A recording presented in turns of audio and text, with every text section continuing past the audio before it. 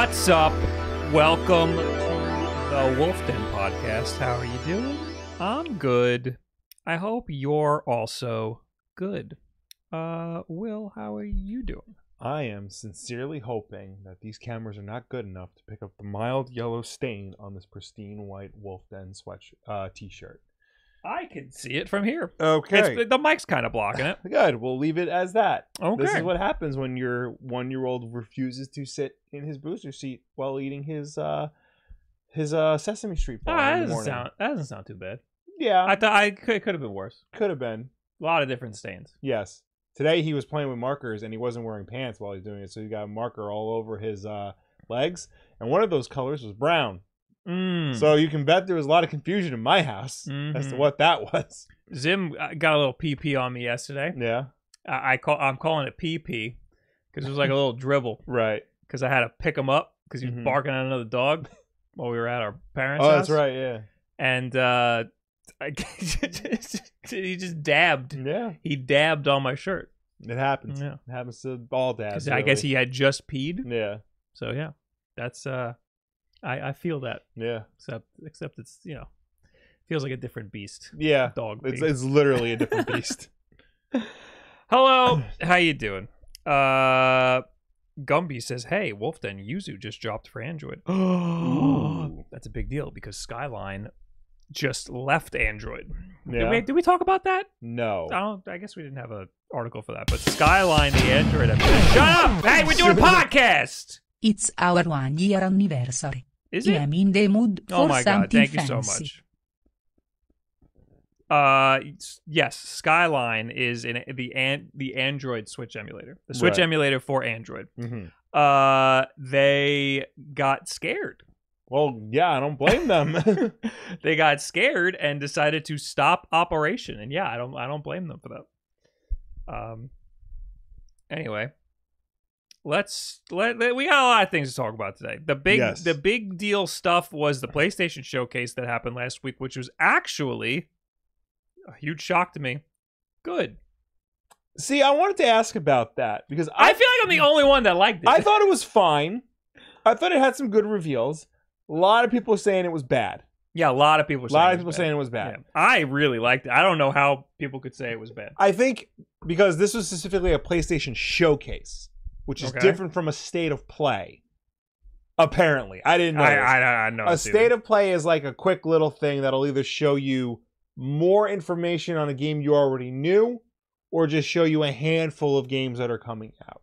A showcase is supposed to be like their E3 presentation. Yeah. Where they show you everything and they bring the big guns. I thought they did. I thought they showed a lot of good stuff. They didn't show a lot of first-party stuff. Okay. Which I think a lot of people were concerned about. But I think what they showed wasn't bad. It wasn't like, you know, the greatest reveal in the world. Yeah, there were bad things, but there was so much. Like, if there's like 3 games I'm interested in an hour-long showcase, I consider that a win. Yeah. So I especially a PlayStation showcase. Usually, I don't like what PlayStation has. Usually, these states of plays or these showcases, they're usually not that interesting. So I left very happy. I was down after like the first 20 or 30 minutes. I was like invested. I saw a bunch of stuff I was interested in. But we'll go it beat by beat. Also, the biggest deal was that they have a portable hardware. Yes, Sony is back in the game, baby. Back in the game, baby, with a big ass asterisk on it. Yeah, no one's happy about it. No. So we'll go through the list of all of the stuff, and we'll stop off on the ones that we think are interesting. And I have some notes on a couple of the things that were revealed. Okay, that we'll get into. I guess I should pull up because I kind of. I knew I wasn't gonna like make a video or anything, so I kind of just live tweeted it. And then I decided to make a YouTube short anyway on the Project Q because I was never expecting them to. And I mean, we heard rumors that they were doing something like this, but I didn't think it was gonna drop anytime soon. You know. So yeah, I have a thread of reasons why I'm interested in certain things. Okay. We will. We will just play the tweet of the week sound for no reason. And we'll go through the list one in chronological order. Yeah, I believe this is in chronological order. Yeah. Okay. So first up was Fair Games, the Haven Studios, which is a first-party studio. The Jade Raymond studio revealed their first game. That's why it's a big deal. Because Yes. it's Jade Raymond. We didn't know what they were Yes. working on. Correct. And now we Now know. we know. Fair Games Yeah. was the first game showcased. PlayStation acquired the studio in March of last year. The teaser trailer didn't show much of gameplay, but it focused on the game's steal from the rich vibes. Basically, it's a heist game. Yeah, It looks so like when it's a multiplayer heist game. when I first saw this, I thought it was Payday 3 because we know that that's coming out. And I was disappointed because I don't like... I'm a big fan of tactical shooters. Mm-hmm. I don't like the trend of trying to add like cool tech and like the way Rainbow Six is now. Yeah. And what Call of Duty is now. I want like old school Payday, like that type of thing. So when I first saw this, I thought it was Payday 3, and I was disappointed by all the cool tech and like abilities and stuff. But it's not that. It's a completely different game. Yeah. So maybe it is good. I don't know. There were some things I saw in the trailer that I thought were cool. Like it seemed to have like a focus on like old school style of stealth where you're hiding behind walls and like trying to sneak around people to get to the vault. I thought that was cooler. Not that it's cooler than the Payday system of how you do, but it's just different enough to make it its own thing. Like a Hitman situation? Yeah, kind of more like a Hitman situation. I might like that. Yeah. I need some gameplay. This is not a gameplay. Yeah, no, it's just a seat. There wasn't a lot of gameplay today. No, there was not a lot of gameplay. Yeah. That was very disappointing. Next is Helldivers 2. Yes. Which I thought there was already a Helldivers 2. No. Helldivers is a 2015 top-down shooter game.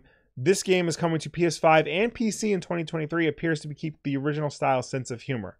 The trailer was definitely heavy on the Starship Troopers vibe, where it's like propaganda. Let's go on a big bug hunt for the good of the monarchy or whatever the hell.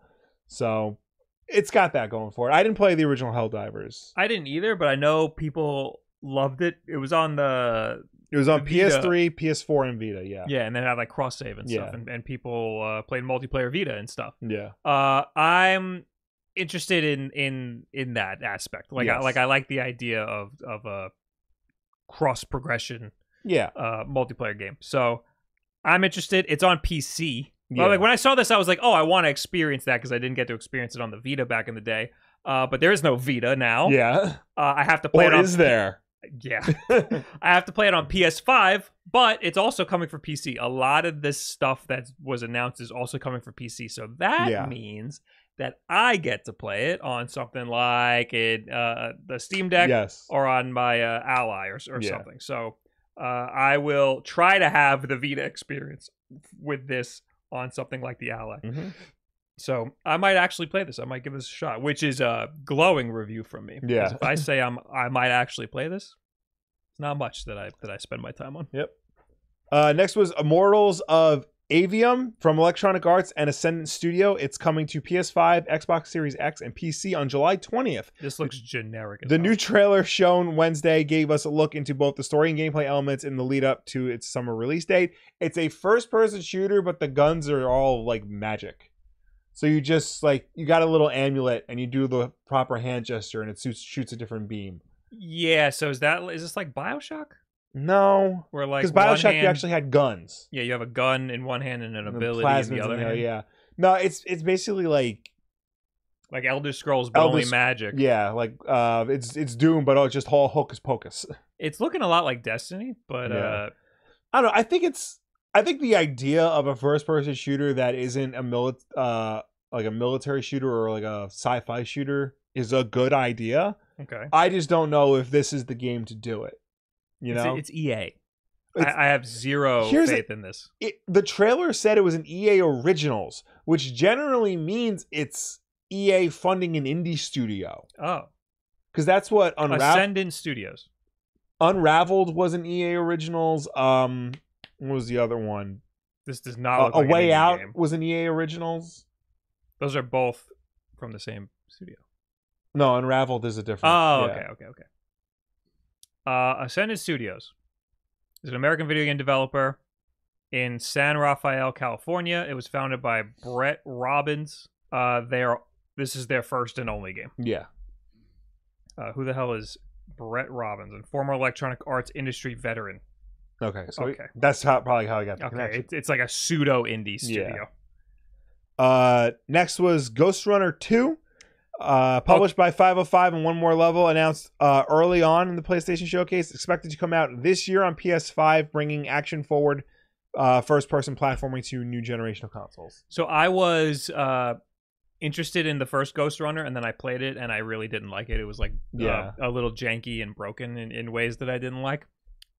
This looks a lot cleaner, and I think I'll actually like this one. Yeah, so, this one looks like a lot of fun. I was interested before I knew it was Ghost Runner. Yeah, and then I started to get the vibe that like, oh, is this Ghost Runner? And then it showed the title screen. So I am gonna play this. I might like this. Yeah.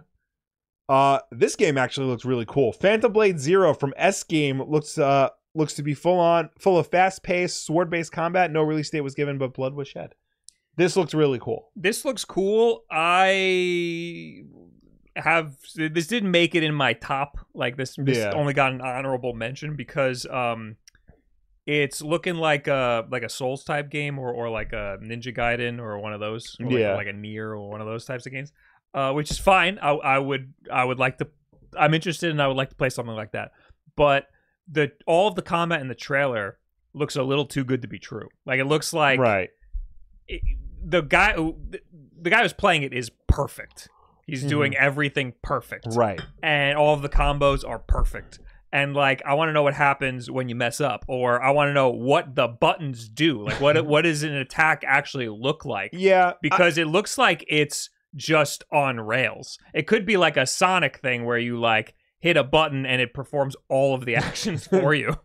I feel like they're definitely not going to show you, especially in a first reveal, they're not going to show you all the mess ups. They want to show you this game at its absolute best. Yeah, I don't fault them for that, but it just I don't know what the gameplay is. Yeah. You know, I don't know what again, it just looks like you could potentially just be hitting a button and then he blocks like every attack that comes in. Right. You know, I want to know that what the user is performing.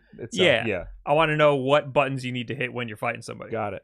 Because it just looked like he was blocking all of those attacks just now. Like I need a demo, or I need somebody like a normal person to play it, or like a reviewer to get a hands-on preview or something before I'm interested in something like this. That's fair enough. But it does look very nice. Yeah. It looks very pretty. I'm very interested. Sword of the Sea. It's Journey, but with skateboarding. I'm also interested in this. It's made by the developer of Abzu and The Pathless. And Journey. Very pretty. Yeah. I do like surfing on a sword. Yeah. I don't know what this game is. What type of game this is. It really does just look like Journey. You know, like you're just wandering through a desert trying to get to the end. You know, maybe you meet people along the way. Maybe you don't. So yeah, I need like actual gameplay. This is not. Yeah, there was no gameplay here, but the environments look really cool. Yeah, so I'm interested, but I need more out of the trailer. The Talos Principle 2 expected out this year, a follow-up to the critically acclaimed Talos Principle, which was released in 2014. The series is known for its use of philosophy and puzzles to create something truly unique. I don't know anything about the Talos Principle. I've heard the Talos Principle is a very good like first-person puzzle game. Where, like you wander like a world and you try to like put together puzzles to try and unlock the next part of the world. Okay. So, smart people game, Bob. Yeah, this game just looked like an asset dump. I know it's like all original stuff. Yeah. But I feel like I'm like jaded by sprawling landscapes. I don't need that. I feel like without the context of it, like to outsiders, it might look like asset dumps. Neva, Giant Squid, the developer of Gree, is working on a beautiful game starring a sword person and a white wolf with antlers, and looks to be a serious heartbreaker judging from the trailer. It's coming to PS5 in 2024. I'm not playing that trailer because a wolf dies in it. Yes, and we take that very personally. It was just it's weird. It's just like the game looks beautiful. Yes. It's just a cinematic trailer that shows no gameplay again. And they just kill a wolf, and that like a wolf dies, and that's it. That's the whole trailer. Yeah. It's very sad. Yeah. And it explains nothing. So that was dumb. Oh, it explains a lot. It explains the game's gonna be fucking heartbreaking. The next one's Foam Stars. This game looks like shit. Oh my god. This was like the one game everybody agreed this looks bad. It's Splatoon. It's Square Enix's take on Splatoon, but instead of paint, it's foam. I don't know if anybody can I don't know if anybody can do Splatoon. Like, I don't know if any company can decide, you know what, we're going to do a Splatoon game. I think it was bound to happen at some point. Oh, yeah. Yeah, no, it definitely people are going to copy it. Same thing with Pokemon. Yeah. I don't think any company could do their take on Pokemon and do a good job. Well, I think Pokemon is limited to Nintendo or the Pokemon company, and I think that Splatoon is limited to Nintendo. I feel like when the closest you can get to copying Pokemon is Digimon, yeah, like then you know, like they're in another league. I mean, Splatoon is much more newer, and like, you know, has proven to be a success. Mm-hmm. So I'm surprised like people haven't like tried to figure out a way how they can do it themselves. I can guarantee you this ain't it, because this looks like they are trying real hard to knock off Splatoon. Yeah, this is like way too on the nose. Yeah, and I just don't know. Like, I mean. Splatoon's popular. Yeah. It's very, very popular in Japan. Yes. This is a Japanese developer, so they might have a chance. I just don't know that many people who are just that into Splatoon. You know, there's a lot of people who like Splatoon.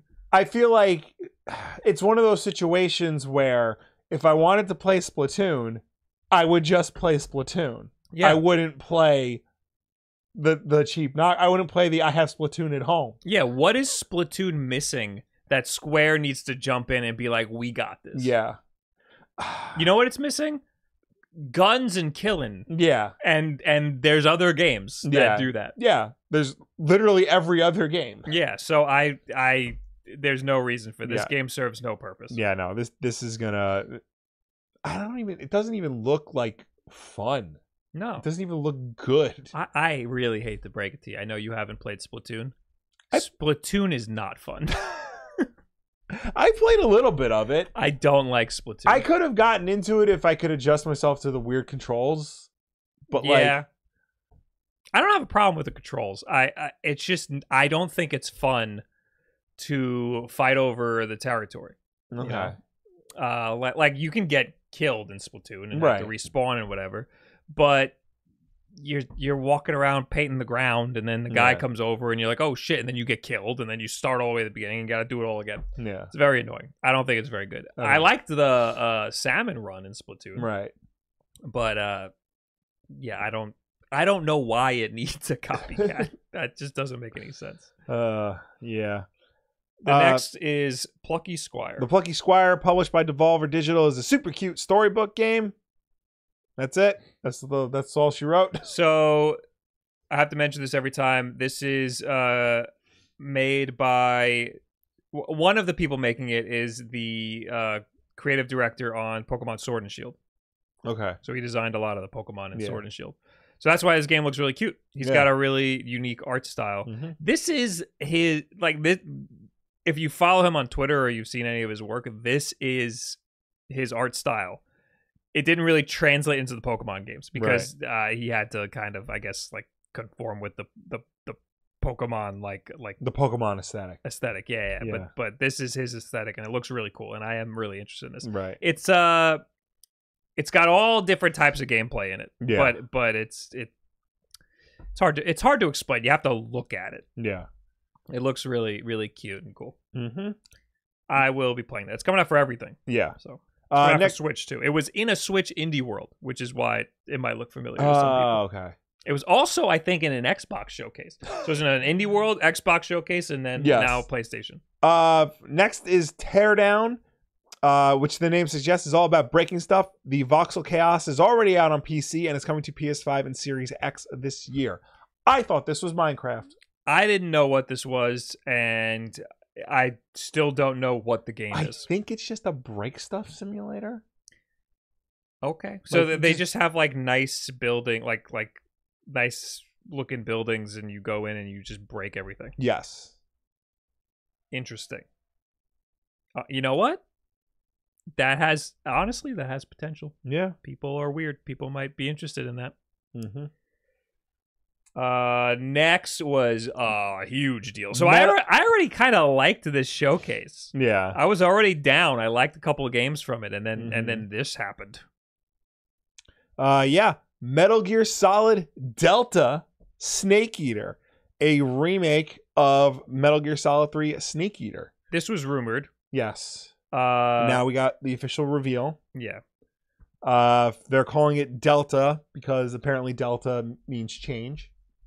Oh. That's what that means. Also, I will say that, like, even though Kojima is not involved in this game, that is a very Kojima-ass thing to do. Yeah. Call it Metal Gear Solid Delta. Mm-hmm.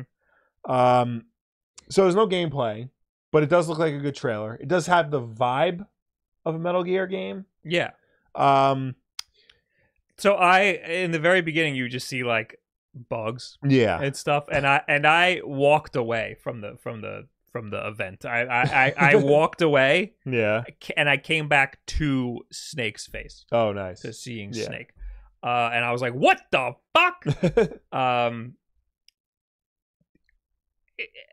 I understand why they kind of want to start with the Metal Gear 3 remake now, because it's the first chronologically. It's the first chronologically. It's one of the more popular games in the series, like one of the more critically acclaimed games in the series. It definitely has probably like the least amount of baggage to it, aside from Metal Gear Solid 1.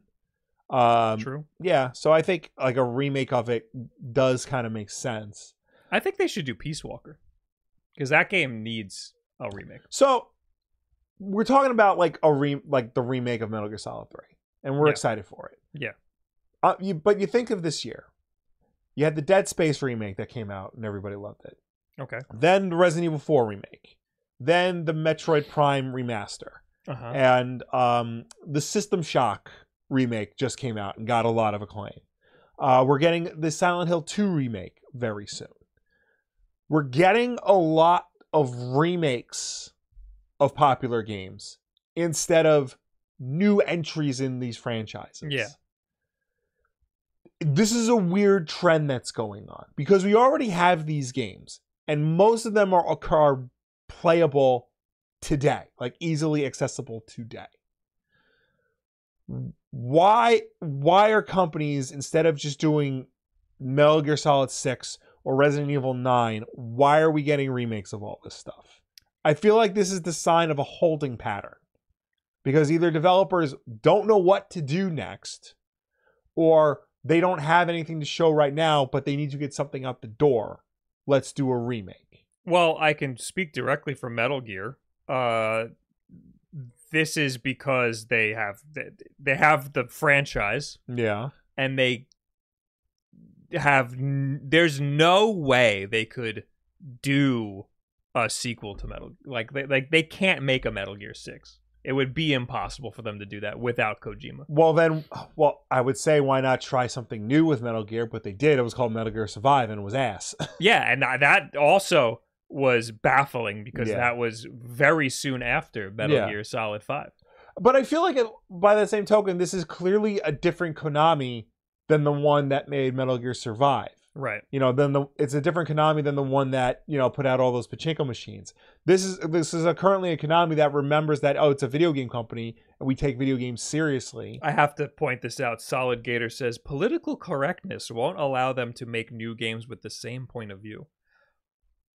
As what? The same point of view as what? Metal Gear? Yeah. What's Metal Gear doing that's not politically correct? Well, I guess Quiet and like things like it does have weird sexual I was politics. very sad and ashamed by Quiet or whatever the Kojima quote was. But I don't think they couldn't do Quiet then. Yeah. He got shit for Quiet then. Yeah. And to be fair, that was dumb. Yeah. Quiet was a dumb character. Yes, Quiet was a very There dumb was a character. very stupid reason for her to be naked the whole game. Yeah. No.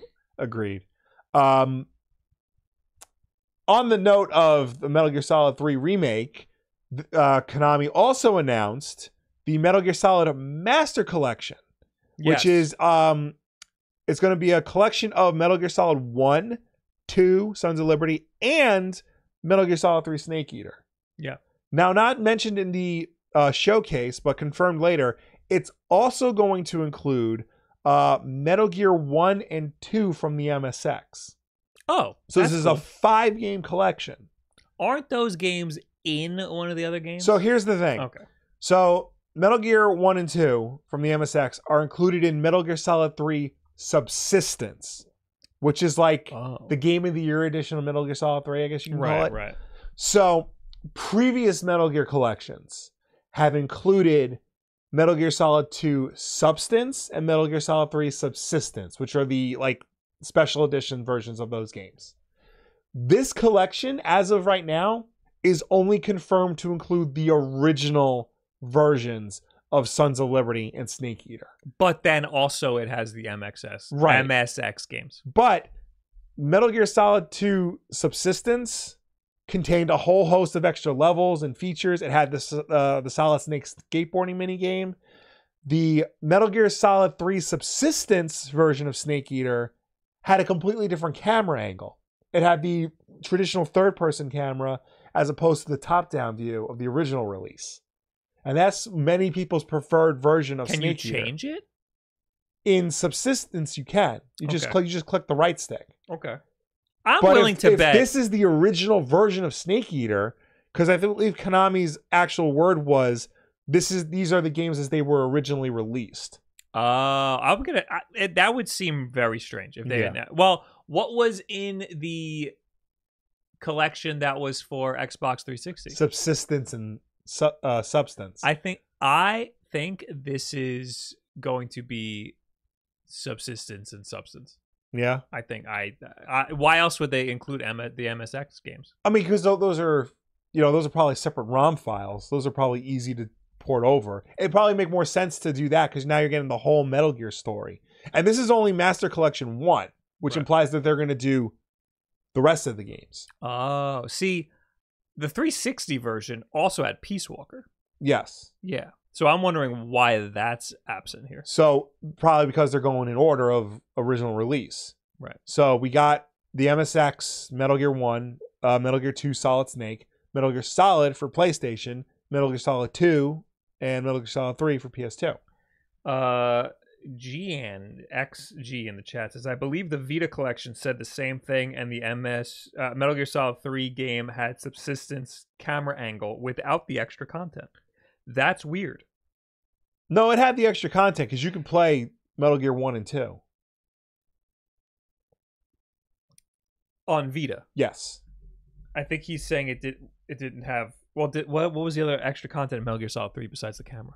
That's a good question. Because you're probably missing that.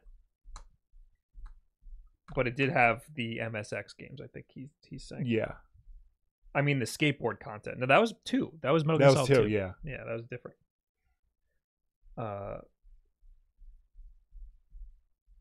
Snake versus Monkey. I don't think that was Subsistence. I think that was just in the game. Yeah.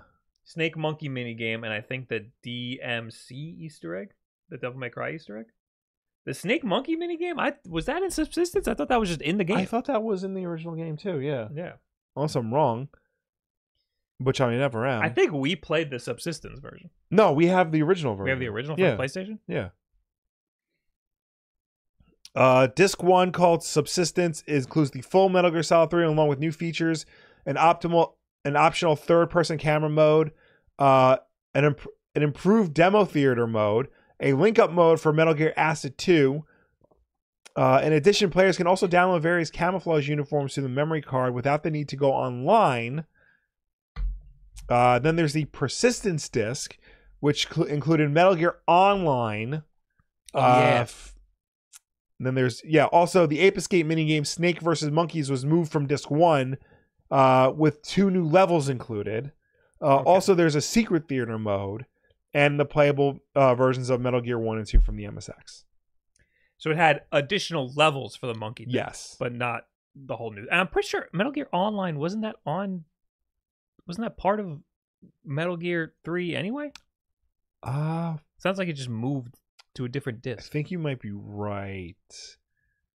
Yeah, Metal Gear Online was on Metal Gear Solid 3. So you barely got anything in Subsistence. Substance was the more...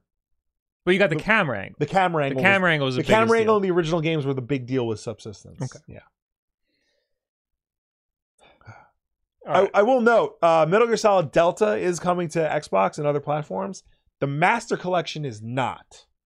What the hell is the Master Collection? The collection of the games. Yeah, all of the games that we were just talking about. That's interesting to me because famously, Metal Gear Solid 1 had a lot of Easter eggs specific to the PlayStation. Mm-hmm. Like Psycho Mantis can read your memory card and find out what games you played.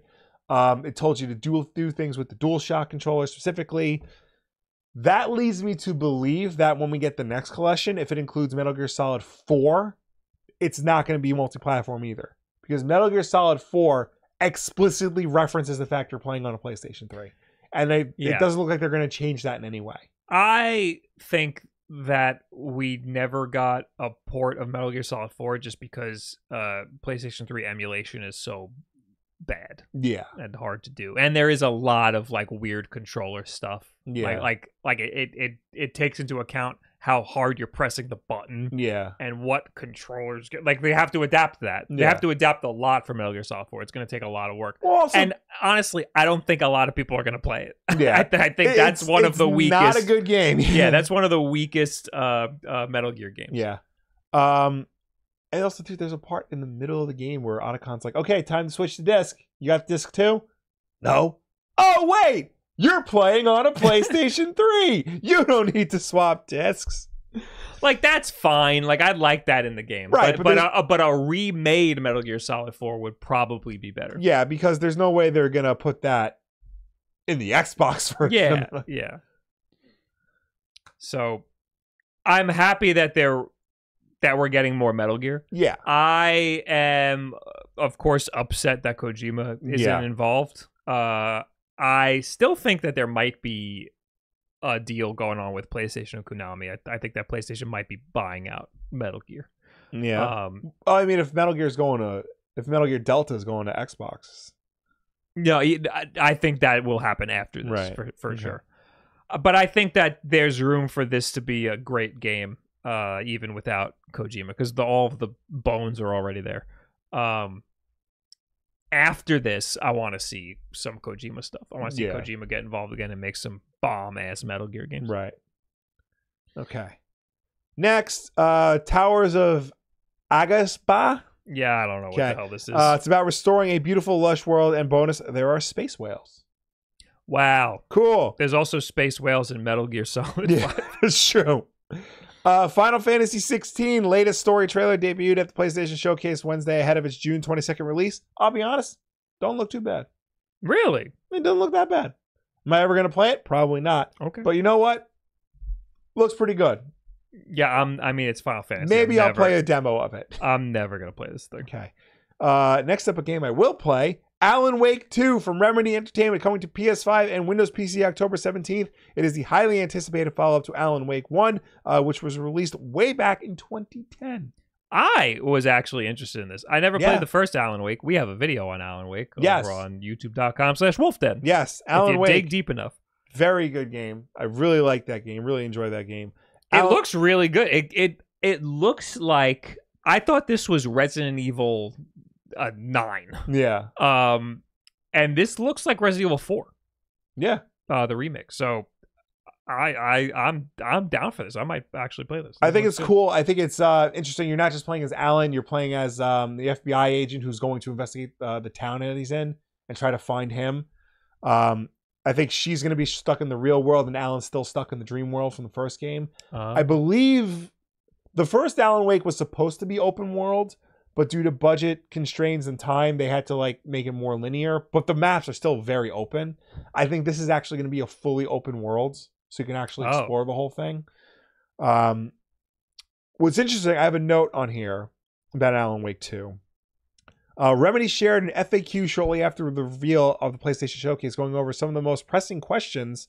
Pretty early on in the FAQ, Remedy wrote that the game will be available digitally on PC, PS5, and Xbox Series X and S, later explaining why it made this decision.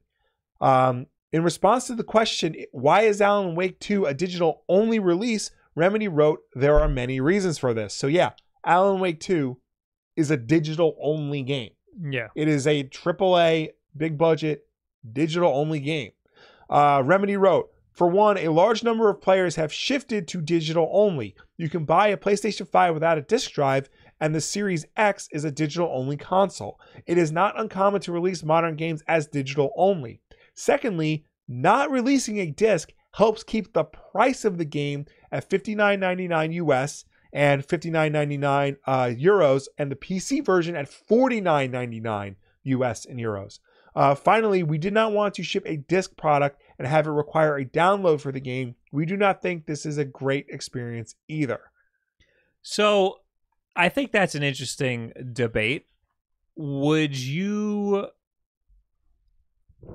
be okay with them selling the digital version for $60 and a physical for $70 with no additional content? I think that's the thing is, the reason why games, when they're released at full price, physically and digitally, is to appease the physical brick and mortar retailers. Mm-hmm. They do that so that they don't feel like there's any disparity between where you get the games. You're keeping the price the same everywhere, treats all the retailers fairly. So then Target and Best Buy are going to get upset if Alan Wake 2 is released more expensive. Yeah. Okay. That makes sense. And it does cost money to print discs. There is a fee for that. So by releasing the game digital only, it's $10, but they're passing those savings on to the customer. Yeah. And I think, look, this is going to be a tough one for a lot of people. We have advocated before about like buying games physically, because at least then you have the game. Because at this point, Remedy could pull the game. Because Alan Wake 1 was pulled digitally for a long time due to copyright issues with the songs. So it does run that risk. But at the same time, people, we live in a world where people download their games. They prefer to download their games. I prefer to download my games. And if that means we're going to save an extra $10, then that's great. I'm for that. And, their last point is a great point. How many times do we buy games nowadays? We put the disc in, it installs, and then we got to download a 100 gig update. Yeah, it kind of just seems pointless to have a disc. People like having a physical media to collect and stuff. So I understand people being upset. I was going to get this digitally anyway if I was going to get it. Yeah. So I did see that I think it was THQ Nordic who put out the physical version of the Alan Wake remaster, tweeted and said, "We'll do it." They literally just said, "We'll do it. Call us." There might be like a limited run one day. Yeah, one day. But I think, after the initial run of this game, like maybe a year later. Apparently it's being published by Epic. Yes. So that's concerning because I want it on Steam. I don't want it on the Epic game store because I want it on my freaking Steam Deck. I want to have to open up another launcher. Yeah. That's going to be really annoying for me if I have to use freaking Steam. Yeah. That might actually get me to download it on PlayStation. Yeah. If that's the case.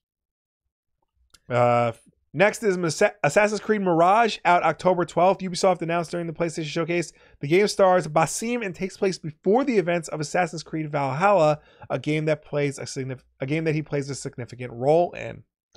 So, I don't know anything about the story anymore about Assassin's Creed. Me neither. However, watching this trailer, it gave me Assassin's Creed 1 vibes. Yeah. Yeah, I was going to say. And I looked into it. Yeah. They're going back to that style. What does that mean? So, Assassin's Creed Origins and Odyssey and Valhalla, they were more like RPGs. They were more like big open worlds where like you have to like build your character, and like the collectathon was like out of control and stuff. It was about like the numbers of your stats.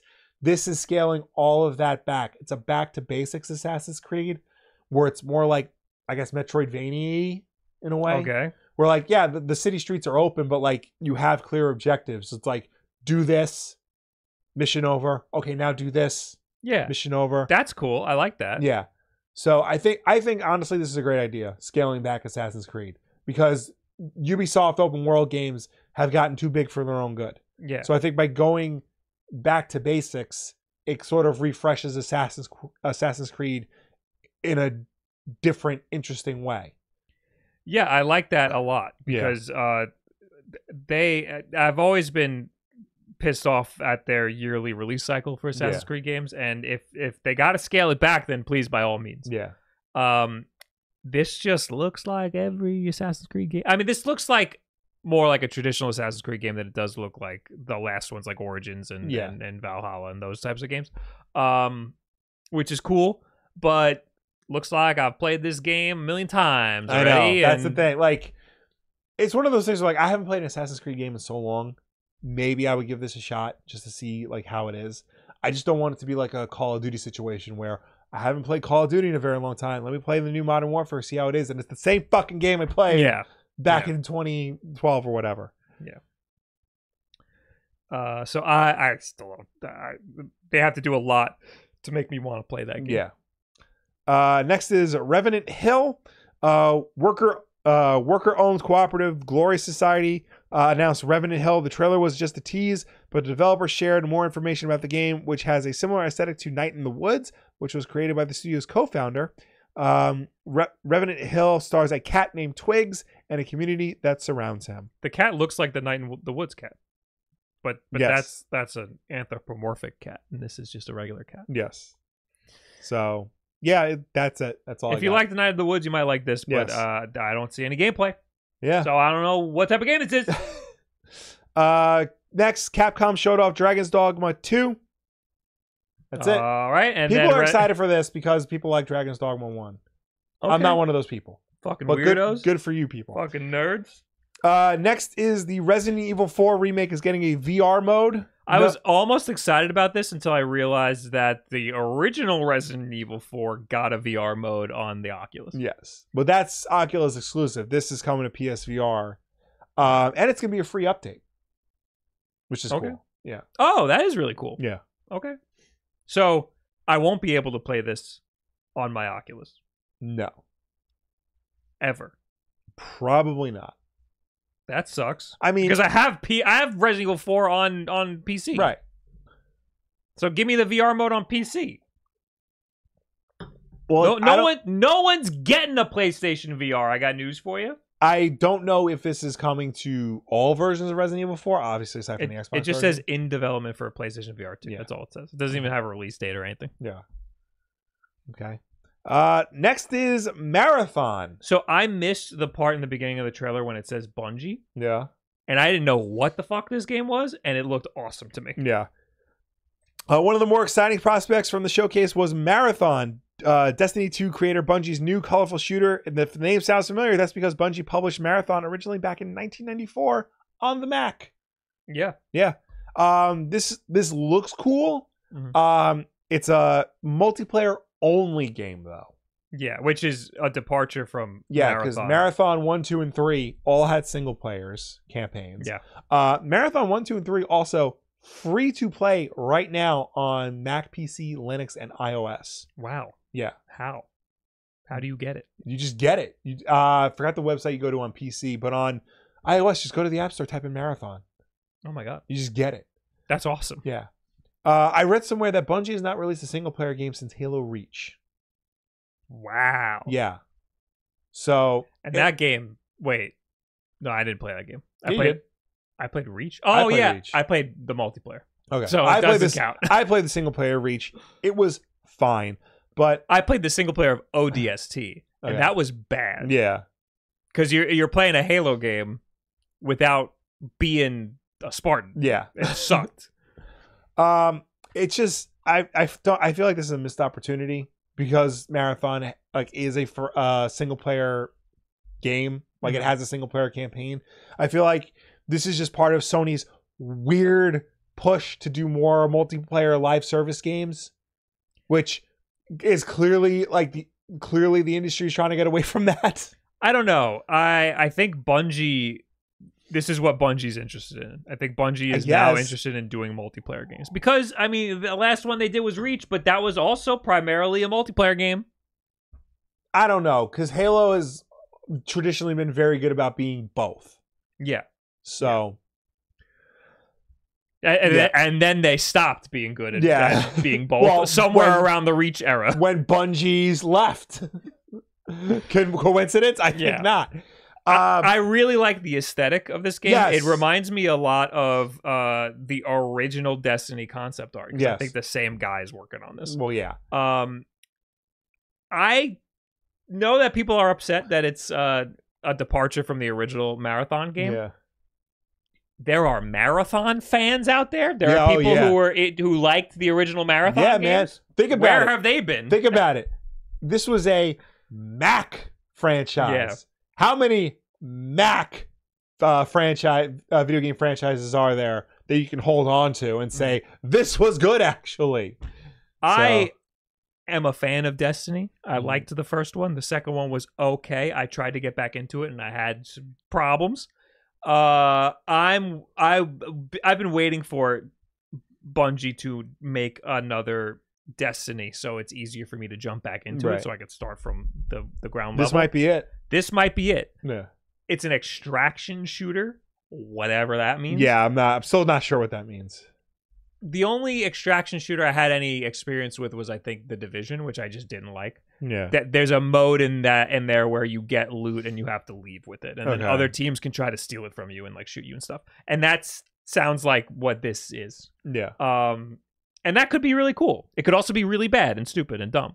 But I'm willing to give it a shot. So the only thing that I know about Marathon is that it was a Mac game, and also that it pioneered WASD controls and mouse look. No, mouse look. That's what it was. It pioneered mouse look. No other game at the time even had that, but it wasn't a default setting. You had to set it, and it probably didn't work right. So it was one of the first person shooters that we know of today. Otherwise, there is no reason for them to call this Marathon. It's got nothing to do with the original Marathon. Next was Concord. Something called Concord is coming to PS5 in 2024, but the trailer didn't give us much to work with. Looks colorful.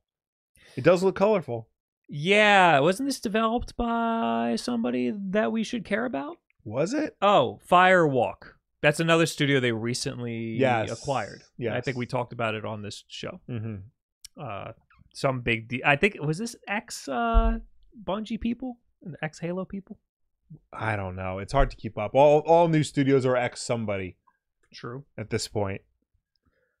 Firewalk Studios.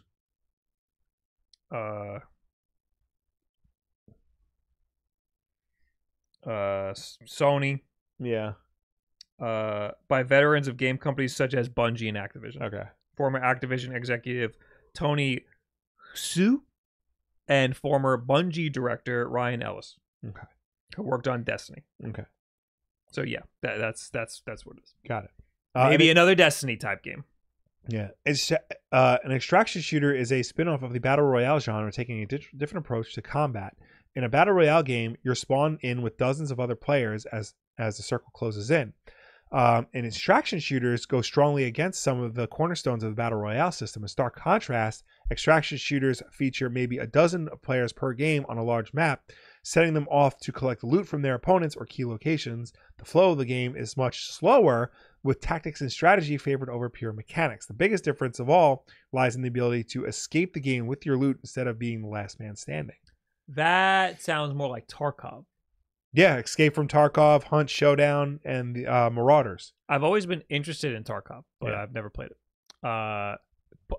Part of what is scary about Tarkov is that it looks mechanically frustrating, like kind of like old Rainbow Six, how you like move kind of wonky because it's like a simulator. Yeah, but in an extraction shooter, you know, you're like getting loot and stuff, and if you get killed, you could play for like an hour and then get killed, and then you just lose everything. Right. And having frustrating controls and stuff is gonna make that very annoying. So I could be interested in something like that. Next we got a new trailer for Gran Turismo the movie. Wow. Okay. We talked about that. I must have blacked out. Nothing's changed. It's still coming out. Next is Project Q, which is what some of you are here to listen to. Yes. Sony will release its own remote play based handheld device, currently dubbed Project Q. Basically, it's a DualSense controller with an 8-inch screen in the middle. The device is expected out later this year. We've talked about the rumors of something like this. I get why they'd want to make something like this. Yeah. I have no rational reason why it would look like this. This looks terrible. This is the ugliest thing since the PlayStation 5. This looks like a bad Photoshop job for a YouTube thumbnail. Yeah, like a clickbaity YouTube thumbnail. Yeah, it looks very, very bad. Yeah, like it's shocking. So I think the reason why it looks like that is because it has all the functionality of the DualSense controller. Yeah, and the DualSense controller has a lot of technology in it, and it would be difficult to adapt that to another controller. Yeah. However, there is still no reason for the look that I'm looking at right now. I think a big problem is if you think about it, this has happened across all of the PlayStations, going back to the original. When Sony decides on a visual aesthetic for their home console, they stick with that fucking aesthetic for the entire life cycle. All the first-party peripherals and accessories have to match that aesthetic. Yeah. If they change the system like they do a slim version, it still has to conform to that style. I think the PlayStation 5 is the most egregious of all of the PlayStation styles. There's been some ugly PlayStations, like the 3 was pretty ugly too. Yeah, and they changed it and made it a little better. Right. This is the style they decided to go with for all of the accessories of the PlayStation 5 because of the PlayStation 5's look. Yeah, it ruins a lot of things. It does. It's so hideous. It's bad, and there's like. Again, they're very stubborn and they want to keep all of the technical advancements of the PlayStation 5 controller. They want you to have all of the capability and whatever. On one hand, just lose some of the capability. Like, it's not a big deal if you don't have the HD rumble and shit. Yeah. Like barely any games use it, and it's not important to the game. Right.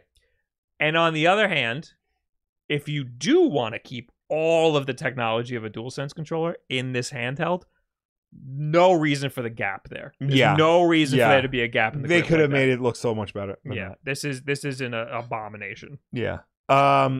We do have specs. It'll have an LCD screen running games at 1080p at 60 frames per second over kind of cool. Wi-Fi. It will feature both adaptive triggers and haptic feedback of the DualSense. The Q handheld is set to launch later this year. Sony didn't say exactly when or how much the new device will cost. According to the fine print at the bottom of the presentation, games you play on the Q must be installed on the PS5 console itself. It's apparently designed as a companion for your PS5, not something that would play games natively like a Steam Deck or a phone or even stream them from the cloud. Okay, so this is just a remote play device. Yes. So on top of purchasing this, you have to own a PlayStation 5. You need to already have a PlayStation 5, yes. Which is already a hurdle for people. Yeah. That is very stupid. Yes. But this isn't a defense for Sony, but I understand why. I understand kind of their thinking here. Yeah. First of all, it's lazy. Because I mean, they don't have to do anything. They don't have to develop a new thing. It's literally just a screen with Wi-Fi and some controllers slapped on the sides. Yeah. I've been messing around with remote play like a lot. Yeah. I was playing it on my MacBook and it ran great. I want to try to play it on other platforms because like Game Pass works great on like an Android phone, on the Logitech G Cloud, on the Steam Deck. Game Pass works awesome on all different types of devices. Remote play on PlayStation requires a PlayStation 4 or PlayStation 5 controller. So all of these awesome handhelds that I have that have all this power that can play any game can't do remote play because they have built-in controllers. If I want to do remote play on like the Logitech G Cloud, I need to also have a DualSense controller. I can't use the onboard controller unless I use a third-party app like Chiaki. Now I decided to mess around with that app because I have a hacked Vita. Right. And I thought it'd be funny if I can get the Vita to remote play a PlayStation 5. Because then it's like, why the fuck would I ever get this Project Q that can't play games at all when I can get a Vita and remote play my PlayStation 5 the same way? Right. Couldn't get it to work at all. Oh. It was really hard, and there was like a million steps. You need your PlayStation ID code, not the name. The code. You need the base 64 8-bit code. Jesus Christ. Yeah. Where do you even get that? A Python script, Will. It sucked, and then I got it, and I know it was it, and I put it in, and it didn't work still. Jesus and Christ. then so I tried it on my Android phone that's over there, and that didn't work either. Okay. Like it shows up like it's on my network, but it wouldn't connect for some reason. That is why I think this has a chance to be commercially successful, because PlayStation has done the Apple walled garden thing. Yes. Where normal people are going to see this and be like, oh, I want to play my PlayStation 5 on the toilet. Yeah. I'll spend $200. Yeah. Because this is the only way you're going to be able to do that. It's the easiest way. It's the easiest way, yes. Because I have tried to, because I've talked about this on the show before. My boss has a PlayStation 5. I've tried to explain to him remote play.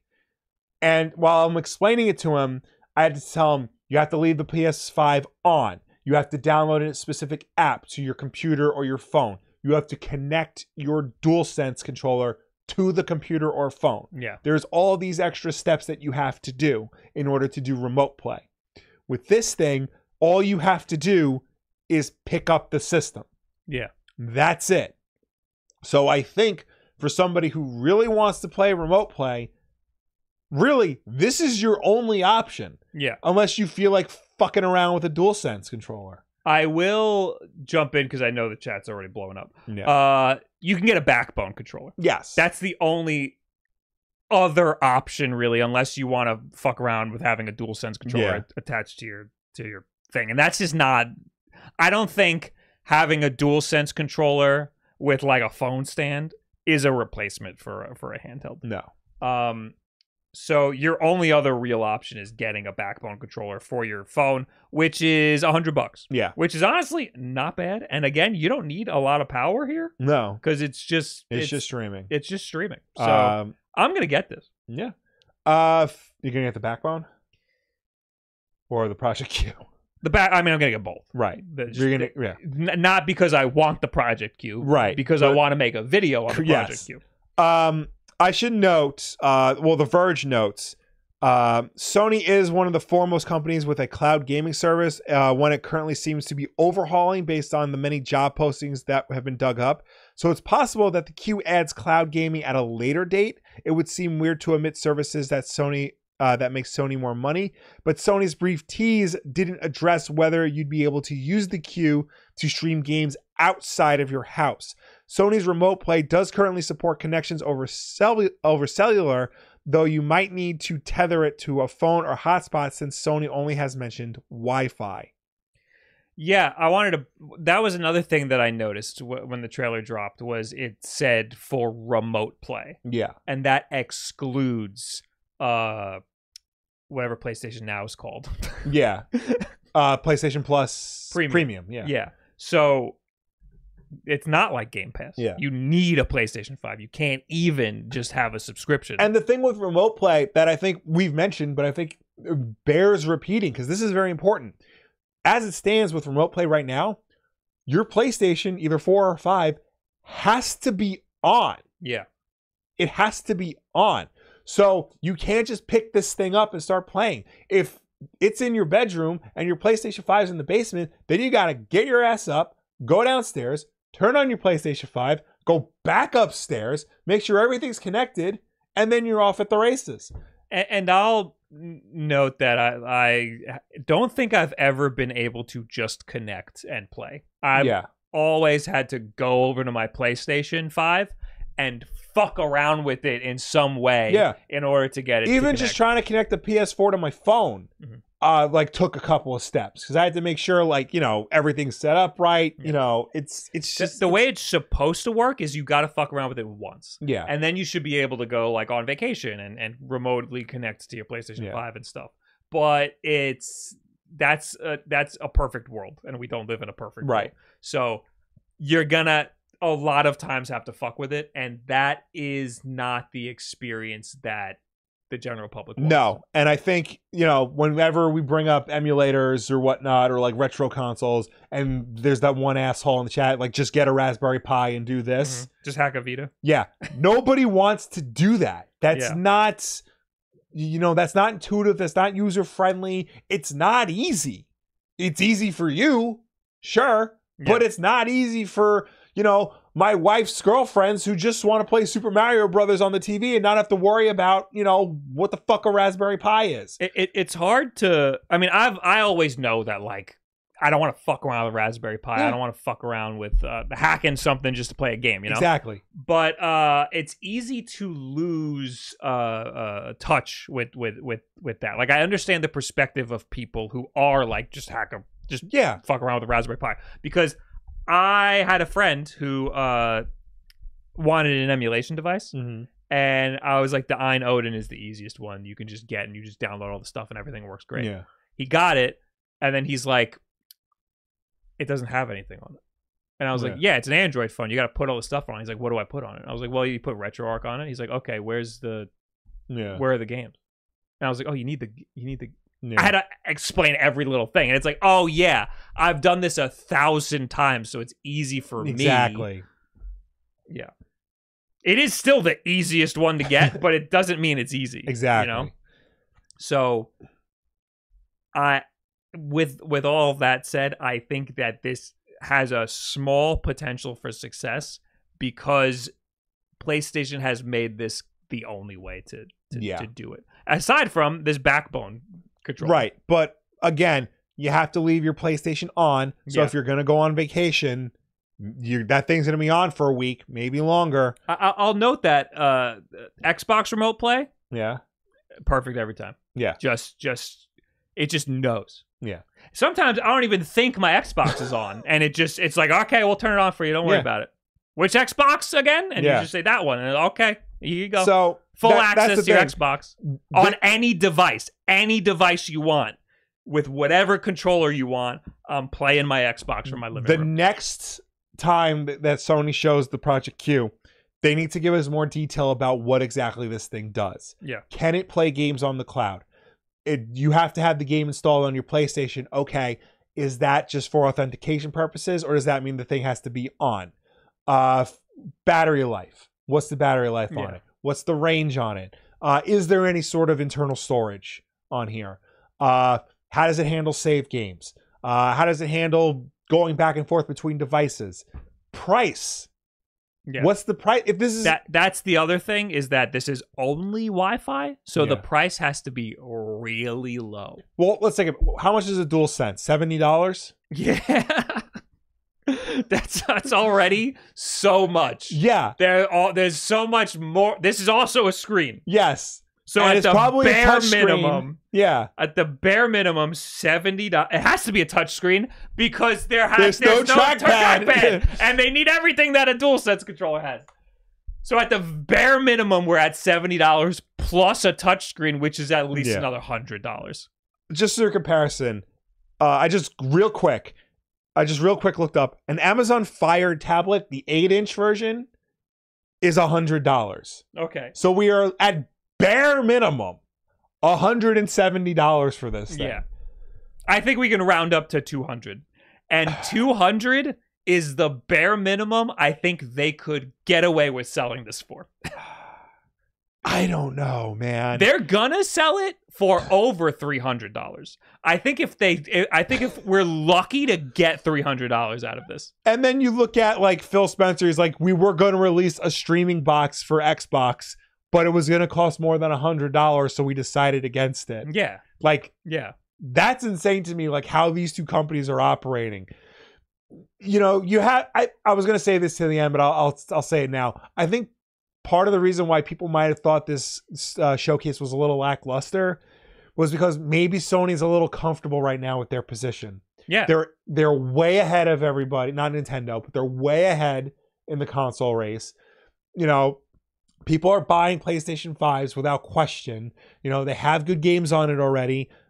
They're sort of like just coasting right now. It's what happened after the PlayStation 2. Yeah. They're just, PlayStation, but in the PlayStation 2's life cycle, they came out with banger after banger after banger, and they had the third party support to back it up. The next console, they were like, fuck everybody. Yeah. You'll buy any garbage we true. Put out. For no matter what price we put it out at, too. Here's this brick. This is a literal cinder block. $800. Open your wallets. It's yeah. And then they were like, here's a PlayStation Vita. It will play any PlayStation 3 game. Yeah. As long as it's only MLB The Show. Yeah, so like they're sort of in this like, we're PlayStation, you're gonna buy our shit anyway. Here's some games coming out. We don't care if you care. Here's the PSVR 2. It's cost as much as the system. Here's the Project Q. It's gonna cost as much as the system. So Fred Nard, Sony for rich kids. Fred Nard says works for Apple. That's a good point. It's a good point. The difference is Apple people are satisfied. Yes. PlayStation people end up with not a great product. Yeah. And I don't know if you've seen like the scuttlebutt on the internet, and we've touched on it. People are not satisfied with this. Yeah. I think people are getting antsy and restless right now because they're not really showing off like what their first party studios are doing. We didn't see we'll talk about this later, but we didn't see the Last of Us multiplayer game that's been talked about for ages.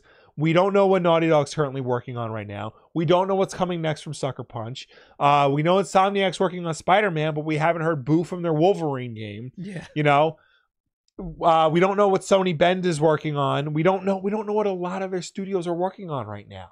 Yeah, we know we're getting a Project Q, but the big question mark is the price, because it sounds like it's not worth anything. Yeah. Because it's only Wi-Fi. Nobody wants this. Yeah. My biggest frustration with PlayStation is that there's all of this great technology out there, and the PlayStation 5 has a lot of great technology, and it's all got a lot of asterisks around it. There's a lot of like, wait, I can't do this? Why can't I do this? Why can't I just use a regular controller? And like, the Logitech G Cloud is Wi-Fi only, but that lets you use Game Pass, NVIDIA's cloud device, Steam Link. It has other things you can do with it. And you can play games on it. Yeah. It's not very powerful. No. But that's another thing I was hoping out of, and we've talked about this last time when this was leaked, when this was rumored. It's just a streaming device, but it's got to have some juice in it. Yeah. And there's no reason you can't play very low-powered indie games on it. Yeah. They're just not giving you the capability because they don't want to open up that wormhole. They don't want to have to like develop for that, Yeah. But like, put friggin' Dead Cells runs on an Android phone. Yeah. Why can't it run on this? Yeah. It's just there's a lot of questions with this thing. Yeah. I mean, obviously we won't know until it comes out, but as of right now, not looking good. No. Not looking like there's a real reason to own this. This is a complete aside, but I was fucking around with the Vita, and did you know the Vita does not support two-factor authentication? I don't think I knew that. So if you have two-factor authentication, you have a Vita. Yeah. You probably have two-factor authentication on your PlayStation Network account. Yes. Go home and try to turn on your Vita and log in. Oh boy. There is a way around it. Okay. The Vita does not tell you. The Vita just says, that's not your password. Great. You have to go to your PlayStation account on the computer. Go to security. Go to account. Go to security. And then all the way at the bottom, it says login on other devices. You click on that, and it just gives you like a 16-string code or something. Okay. And you copy that and paste it in as your password in the Vita. But again, the Vita does not tell you that. It's been a long time since I turned on my Vita, so you have to. That's how you have to do it. Great. Yeah, and I only knew that because Sly Cooper fan in the chat told me that. That's the only reason I know that. Okay. He says the PS3 doesn't support two-factor authentication either. I don't think there's anything wrong with that because they're old devices. Right. But update the device to say, here's the steps you need. Although when I logged into my PS3 a while ago to do that random ass update they did for it, there was no problem. I signed in no problem. So maybe it forced the update. Maybe. I don't know. Okay. All right. Hey, we got more things to talk about. Yeah, we got earbuds. They're also coming out with earbuds. Who gives a shit about Apparently, they will sync to the system and your phone at the same time. So like 2 Bluetooths. Yes. That's cool. Because if you use Discord or something else to chat with your friends. So that's an interesting thing to bring up because Discord is owned by PlayStation or part owned by PlayStation now. Oh, that's right. And I have used Discord on PlayStation because I had to do it with VR. Mm-hmm. And it's weird. Yeah. I think I've explained this before, but you know how on Spotify, if you have it on your phone, you can say, hey, don't play this song on my phone. Play it on my parents' Amazon Alexa. Yeah. You know? That's how you use Discord on the PlayStation. You use it on your phone and you say, hey, don't play Discord on my phone. Play it on my PlayStation. Okay. And it like beams it to your PlayStation. Got it. It's kind of dumb. Anyway, Spider-Man. Spider-Man. Yeah, Spider-Man 2. We got like a 16-minute trailer for it. It showed off Kraven the Hunter. And most importantly, it showed off actual gameplay. And at first glance, it does look similar to the original game. But we got a lot more moves. We got to see Peter in the black suit and all the cool stuff that comes with that. We got to see Queens. So this game is going to take place beyond the island of Manhattan. It's also going to take place in Queens and Brooklyn. And I think one other borough.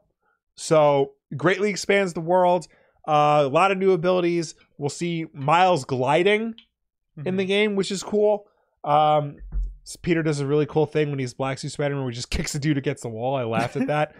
I like Black Suit Spider-Man. I like that we got him. Yeah. I wasn't too into this trailer just because of like it just seemed like how do I put it? Like campy AAA shit. Like I know Spider-Man's campy. Yeah, that's Spider-Man. And like I'm able to suspend my disbelief to like an extent, but there's a part in the trailer where he like has all of this room to web sling and he web slings through like a train car for no reason. there's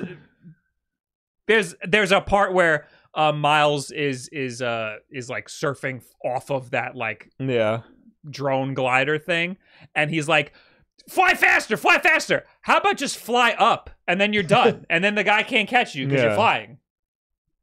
There was a lot of like, they didn't think these action sequences through. They're just giving you action sequences. Yeah, but I mean, like you said, that's Spider-Man. Like he would do, like that's what you expect from a Spider-Man experience. It's like to slide through things, even though it'll probably be faster to just go around. Yeah, but it's in a comic, and you don't get to see the other ways around. You know? Yeah, but no, they do it in the movies too.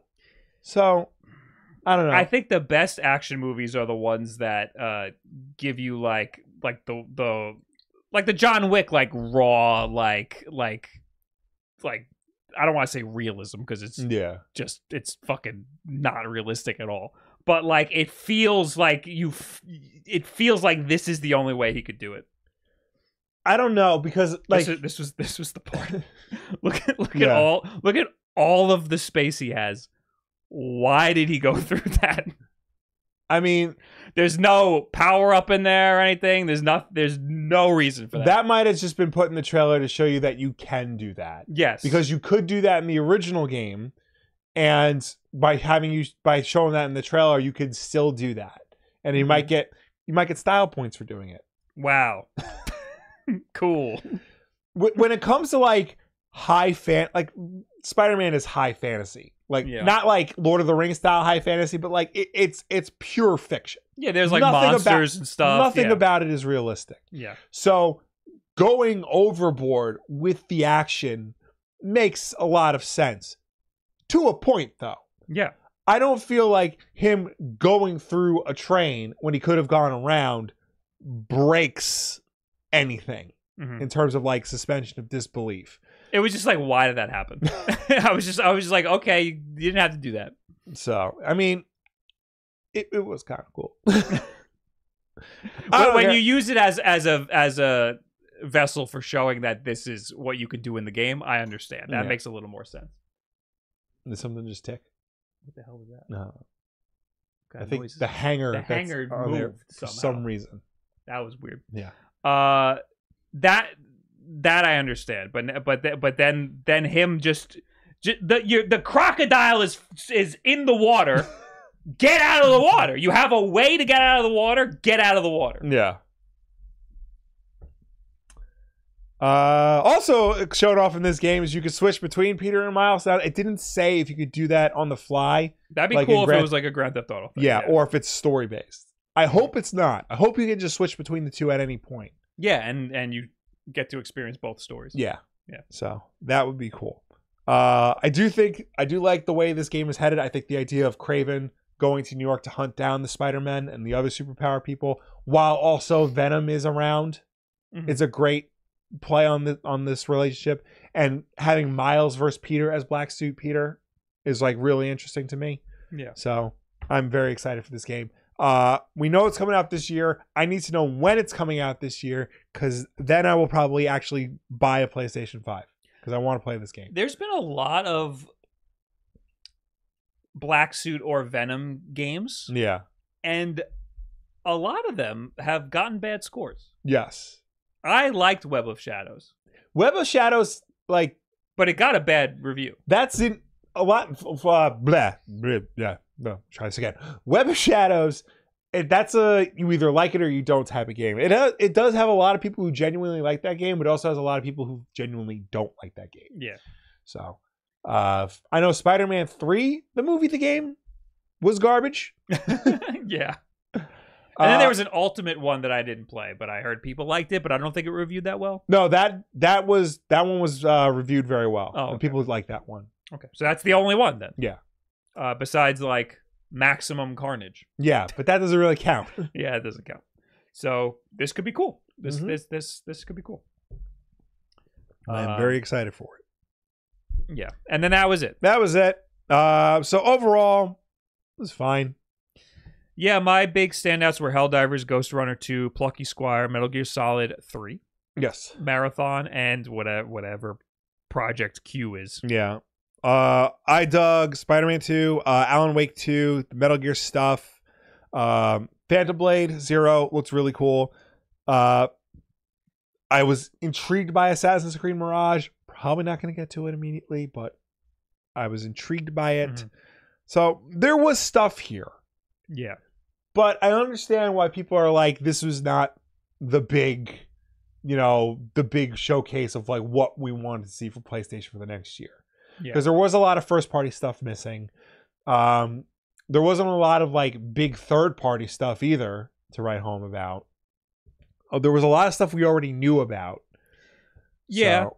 I mean, I just liked a lot of what I saw. And I understand, like, I mean, there's been other PlayStation showcases where people have liked it, and I'm like, I didn't see anything I was interested in. So I think that this just catered to a different audience than they usually do. Yeah. So I get that. I mean, sometimes you watch one of these showcases and it's all like JRPGs, and people are like, "Oh my god, that was amazing," and I just don't see it. Yeah. So this was, I mean, I would think that leaving this, I would be like, this had something for everybody, but I guess it didn't. Yeah. I guess it didn't have. I mean, if you're an RPG guy, all you got was Final Fantasy, I guess.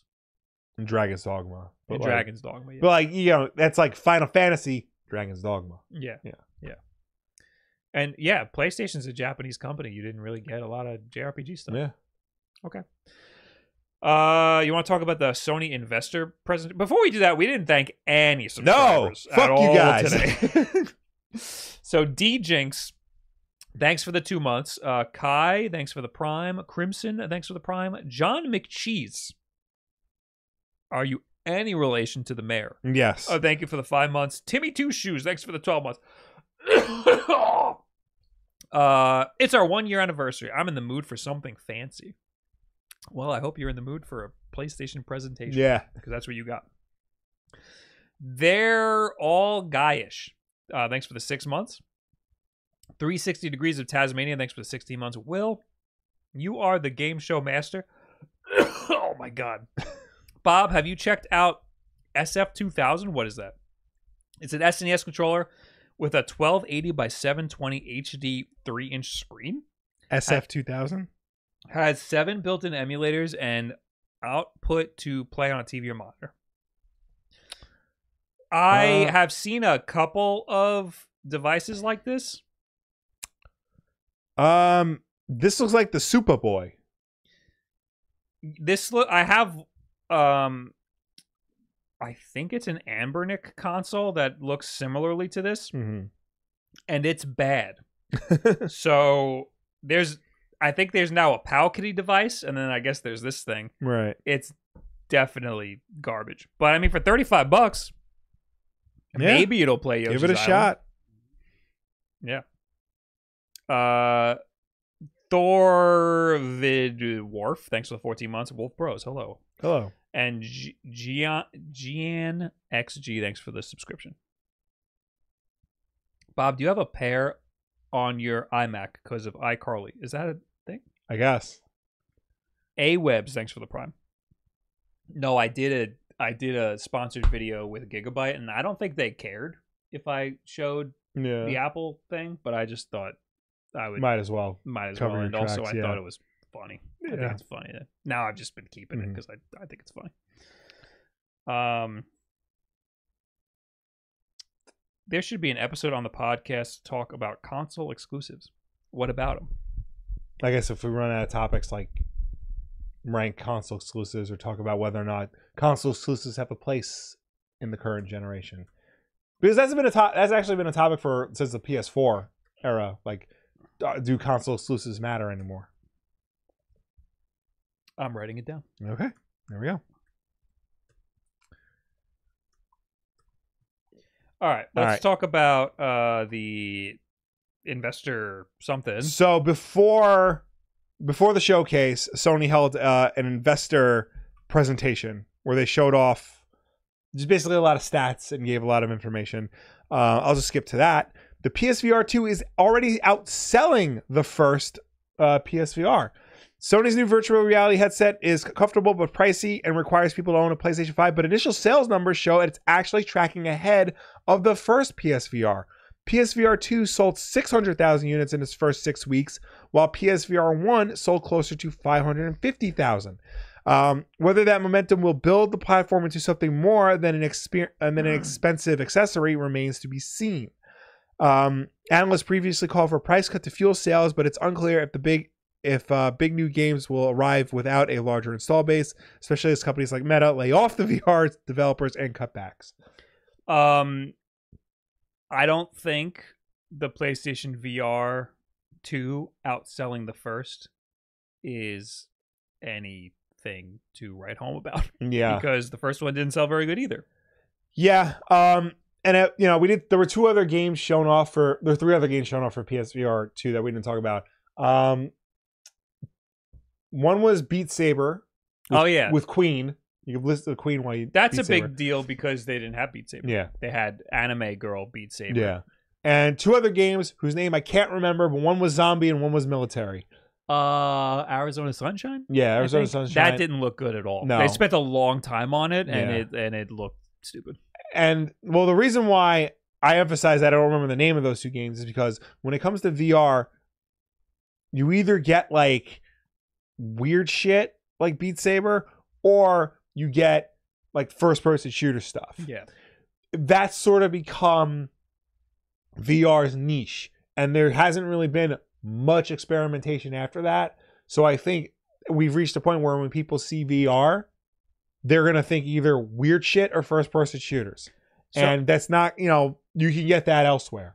I was a little interested in this second VR game that the name's escaping me because it was a tactical shooter, and I was a little interested in it. But then I was like, I'm never gonna fucking play this. I almost put it down as one of the games I was interested in, but then I was like, this is just never gonna happen. Yeah.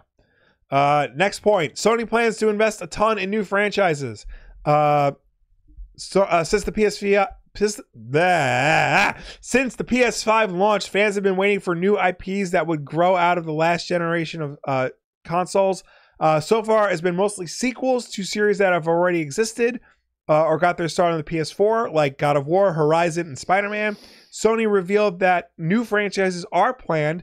Sony Studios' investment in new IP will hit 50% in 2025, compared to only 20% in 2019.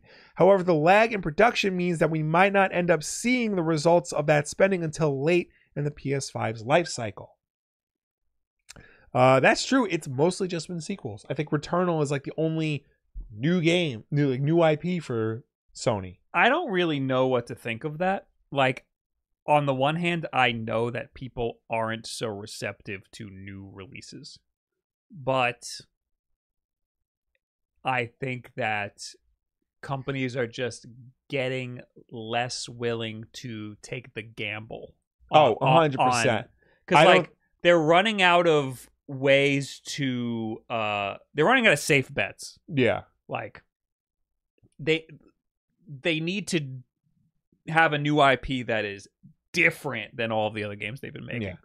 Yeah. And that's a gamble. Yeah, but I don't think it's a problem with the audience. I think if you present it well enough, the audience will be there for a new IP. We've seen that. It's just easier. It's just easier for them to just fart out an older but IP. But you can't do a sequel if you don't do the original first. Yeah. You know? Yeah. Like they need to build IPs. Yeah. Yeah. Yeah, exactly. Like they put out Horizon. It did well. People liked Horizon. We got a sequel to Horizon. You know, Ghost of Tsushima. That was a new IP. That was a weird one, you know, because it's coming from Sucker Punch. You never did anything like that before, and it was a big hit for them. You know, I'll be sure they're working on Ghost of Tsushima 2 or something like that.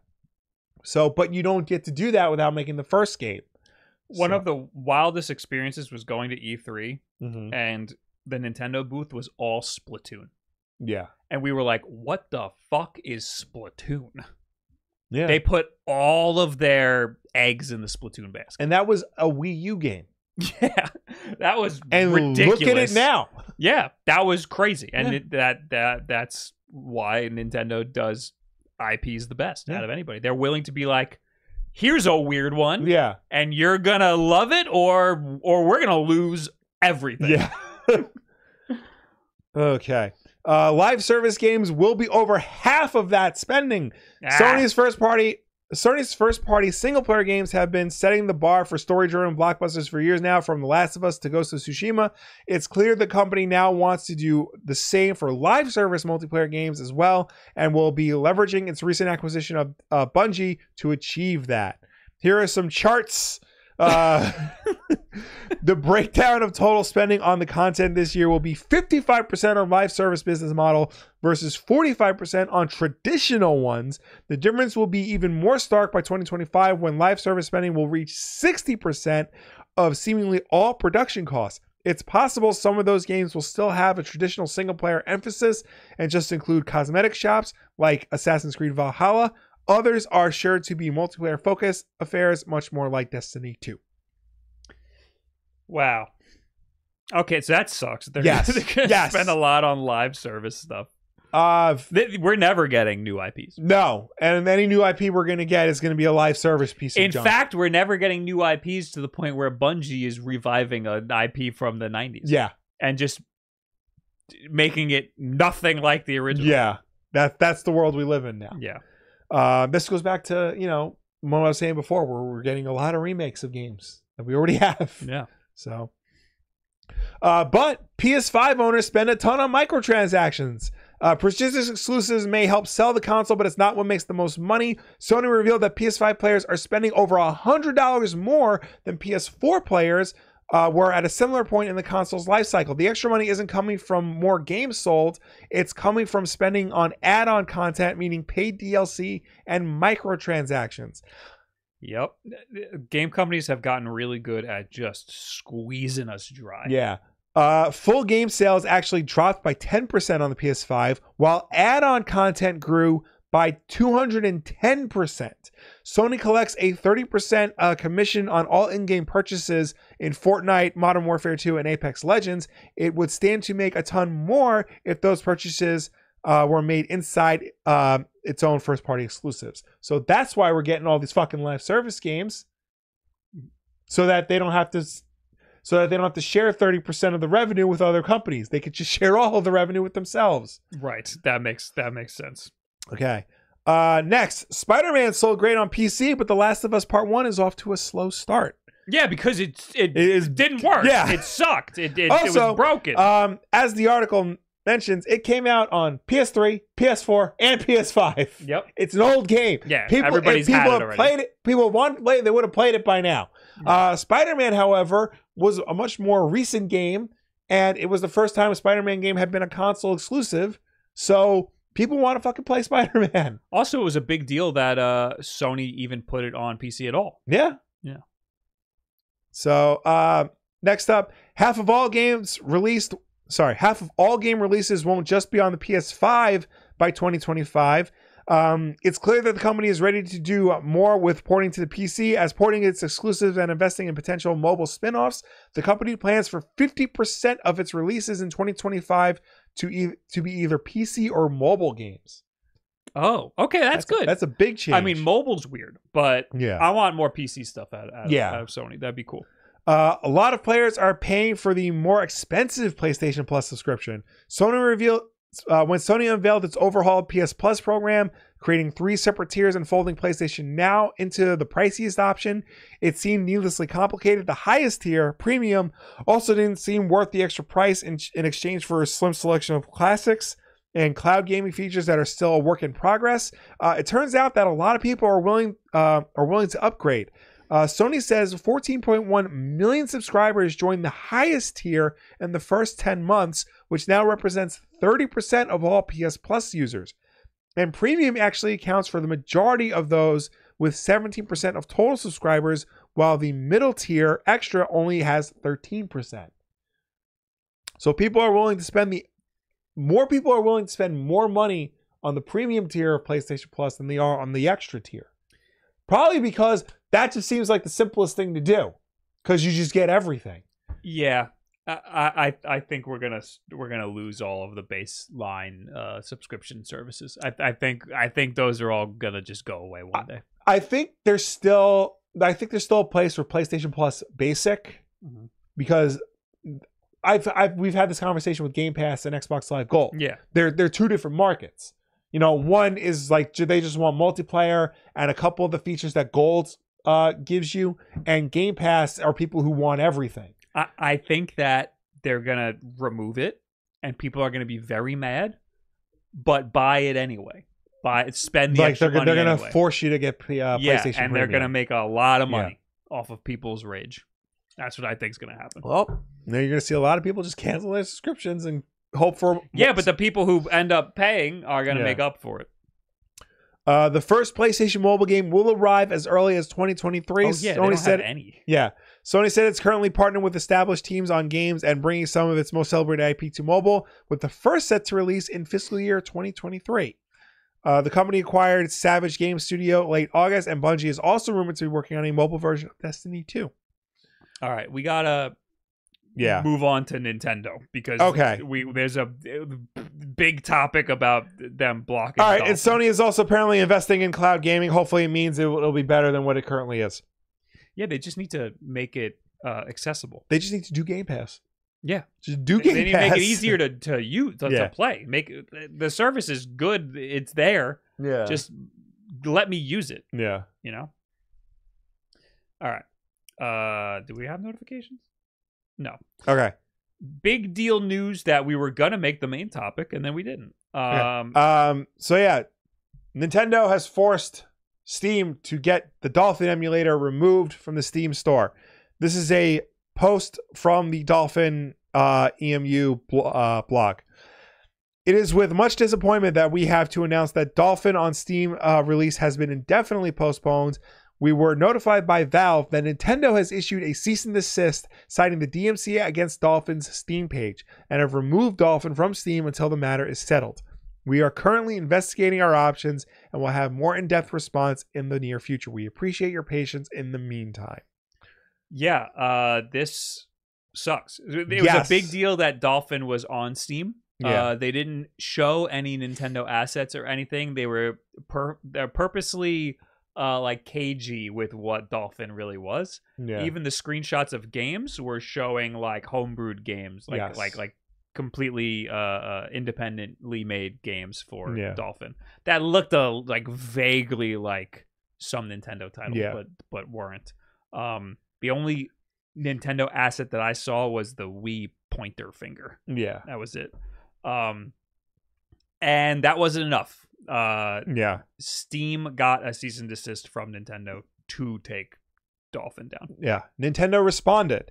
Nintendo is committed to protecting the hard work and creativity of video game engineers and developers. This emulator illegally circumvents Nintendo's protection measures and runs illegal copies of games.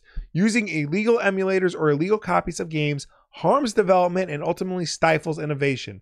Nintendo respects the intellectual property rights of other companies and in turn expects others to do the same.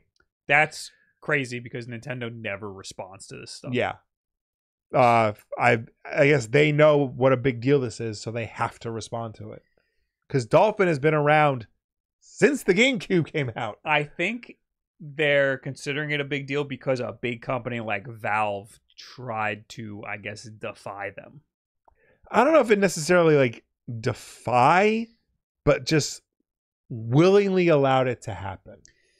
You know, like, because if this was yes, that's what they did. But in Nintendo, I'm saying in Nintendo's eyes, they're like, we are fucking Nintendo. Yeah, you can't allow this on your platform, right? You know. But I feel like if this was like the App Store, like Apple would have like seen it and said no. If this was like Google Play, they might have seen it and said no. If this was the Microsoft Xbox store, Microsoft might have seen it and said maybe. Yeah, because they did. But my point is, like, you know, Valve is, like you said, Valve is a big store. They allowed it to be on there, and Valve is specific, and Steam is specifically a game store. So Nintendo being in the same field, seeing that Valve is technically a competitor now because they have a handheld device, you know, they have to step up and say something. Yeah, but like, okay, RetroArch on Xbox was on retail mode, and then I think they took it away recently. Yeah. And remember, we had a story where a person who worked at Microsoft said that it was because they took it off of the store because they didn't want to piss off Nintendo. Right. And then Microsoft had to release a statement and said, no, it's not because of Nintendo. We just want to be very careful with emulators on our platform. Right. We want to make sure that they check a lot of boxes and that people can't use them to circumvent security issues on the platform. Right. I'm calling bullshit on that. I think that it was Nintendo. I think Nintendo, it might have been a cease and desist. Yeah. But I think Nintendo in some way privately said, hey, Xbox, we see that you have emulators. People are playing our games on your platform and we don't want that. Yeah. And they took it down. And I think that Valve wouldn't have done that. I think if Nintendo secretly was like, hey, we see that you have emulators, you can't do that, Valve would have been like, no, like we have the legal right to keep it up, like we're gonna do it. Yeah. So they had to serve a cease and desist. And then Valve was in the position of, do we want to fight for Dolphin? Yeah. Like, do we want to get our lawyers involved for Dolphin? Yeah. So they didn't. I understand why Valve took it down. I understand why Nintendo went after it. I don't agree with it. No. Because, you know, Nintendo is not doing anything with GameCube games right now. They are not doing anything with Wii games right now. Right. There is no way to play GameCube games and Wii games. There's like a handful of Wii games you can currently legally buy right now. Yeah. On Switch. So when they say using illegal emulators or illegal copies of games harms development and ultimately stifles innovation, how is it stifling innovation? Yeah, these games are 20 years old, and you cannot get them. Yeah. Yeah, you're stifling your own innovation. Exactly. It's ridiculous and it's dumb. Yeah. And it hurts. All it hurts is your consumer base. Yeah. It's and like this is the same topic we have every time Nintendo goes after ROM sites and emulators and stuff. But I feel like this is especially egregious because it's Dolphin and it's for a system that Nintendo is not acknowledging right now. Yeah. Yeah. So like what are you doing? Yeah. Basically. Remember when Valve released like a trailer for the Steam Deck? Yeah. And they had Yuzu on the Steam Deck. Yep. And they just showed it. Yep. And then they deleted the trailer and re-uploaded it without Yuzu on it. But I like to think that Valve knows what they're doing and they are pro emulation. Yeah. But at the same time, they're kind of tiptoeing around it. Yeah, they can't say that they're pro emulation. Yeah. I think that they are our biggest ally right now. Yes. They're emulation's biggest ally. And if anybody is willing to I've talked about this before. I think emulation is in a really scary spot right now because all of the laws are only going to be passed by companies and people who have money. Mm-hmm. And unfortunately, emulators are run by illegitimate companies and people who don't have money. So the laws are going to be written by these corporations. And the only people that have any standing are companies like Microsoft, but they're not going to do anything because they want legitimate relationships with people like Nintendo. Yeah. Valve seems like the perfect white knight, the perfect company that can actually fight for emulation because they got no horse in the race. They don't want to work with Nintendo. They don't give a shit. Yeah. But they know everybody's buying a Steam Deck and fucking loading it up with emulators. So yeah, I mean, emulators have been around for decades. Yeah, like we would fuck around with them in middle school. Yeah, like they're not going anywhere. Mm-hmm. All you're gonna do is make it the best Nintendo can hope for is just make it harder to get this stuff out there, but it's not gonna stop. Yeah, you know, the music industry learned this after Napster, and they eventually, after years of fighting it, just gave in and allowed music to be available easily on computers. Yeah, they just need to take what everybody else is doing, take what everybody else is doing and make it better. Yeah. So Nintendo is very slowly trying with the Nintendo Switch Online and stuff. Yeah. But it's not enough. It's nowhere near what music did. No. And it's not just Nintendo, it's also Sony and Microsoft. Yeah. Microsoft has been a little bit better about it because they have backwards compatibility with everything. And Sony is trying, but they're not doing a great job of it because they block off backwards compatibility behind the higher tiers of PlayStation Plus. Microsoft seems as though they're trying to turn a blind eye to at least Microsoft emulation. Yeah. They're like, we don't see it. Mm-hmm. Sony is they're not like striking things down like Nintendo is, but they've fought in court before. Yeah. They know about emulation and don't want it to exist. Mm-hmm. And Nintendo is the most egregious out of all of them. They're fighting really hard. Yeah. But yeah, I think we need some body with a lot of money to come in and be like, hey, something's wrong here. Like these people own these games. They should be allowed to play it however they want. They should be allowed to mod them however they want. Mm-hmm. These emulators are already proven to be legal. What's the harm in distributing them if there's no IPs on there? I think people in the chat are saying that there were game keys in Dolphin, and that's not legal. I don't know how that works because I know that there's game keys in like Nintendo Switch emulation, but I've never heard of that in GameCube emulation. I know there's BIOS, but that's already been proven to be legal. Oh God. George McFarlane said Valve notified Nintendo of it, so it's technically Valve's fault. What?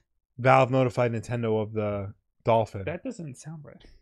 Why? I mean, why would they do that? I guess it makes sense. Like I was saying before, like if this was the App Store, Apple would, take it down themselves. But Valve probably wanted to tell Nintendo about it so that, to see what Nintendo would want to do about it.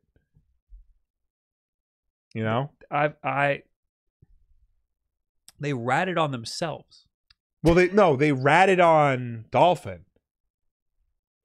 Valve's not in trouble. As long as Valve took the thing down, Valve's not in trouble. Yeah, no, I understand. Yeah. I understand. Valve could have just taken it down without saying anything. Valve could have just been like, hey, this is copyrighted. You can't do that. They probably wanted to make sure it was okay. Maybe Nintendo was going to be cool. Come on, man, be cool. Nintendo is not cool. No. I'm trying to find a source on that because I just do not believe that. Yeah. And that is so much worse. Yeah. If Valve did that. Why wouldn't they do that with they can't do that with Yuzu because it's not on fucking Steam. Yeah.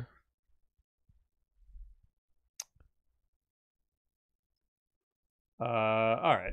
Well, anyway, we're way out of very time behind. here. Yeah. I want to know about this 8-bit do thing because I didn't even know this existed. Yes. So 8-bit do, how they sell Bluetooth mods for original controllers? Mm-hmm. It's just basically a new motherboard that has Bluetooth thing in it.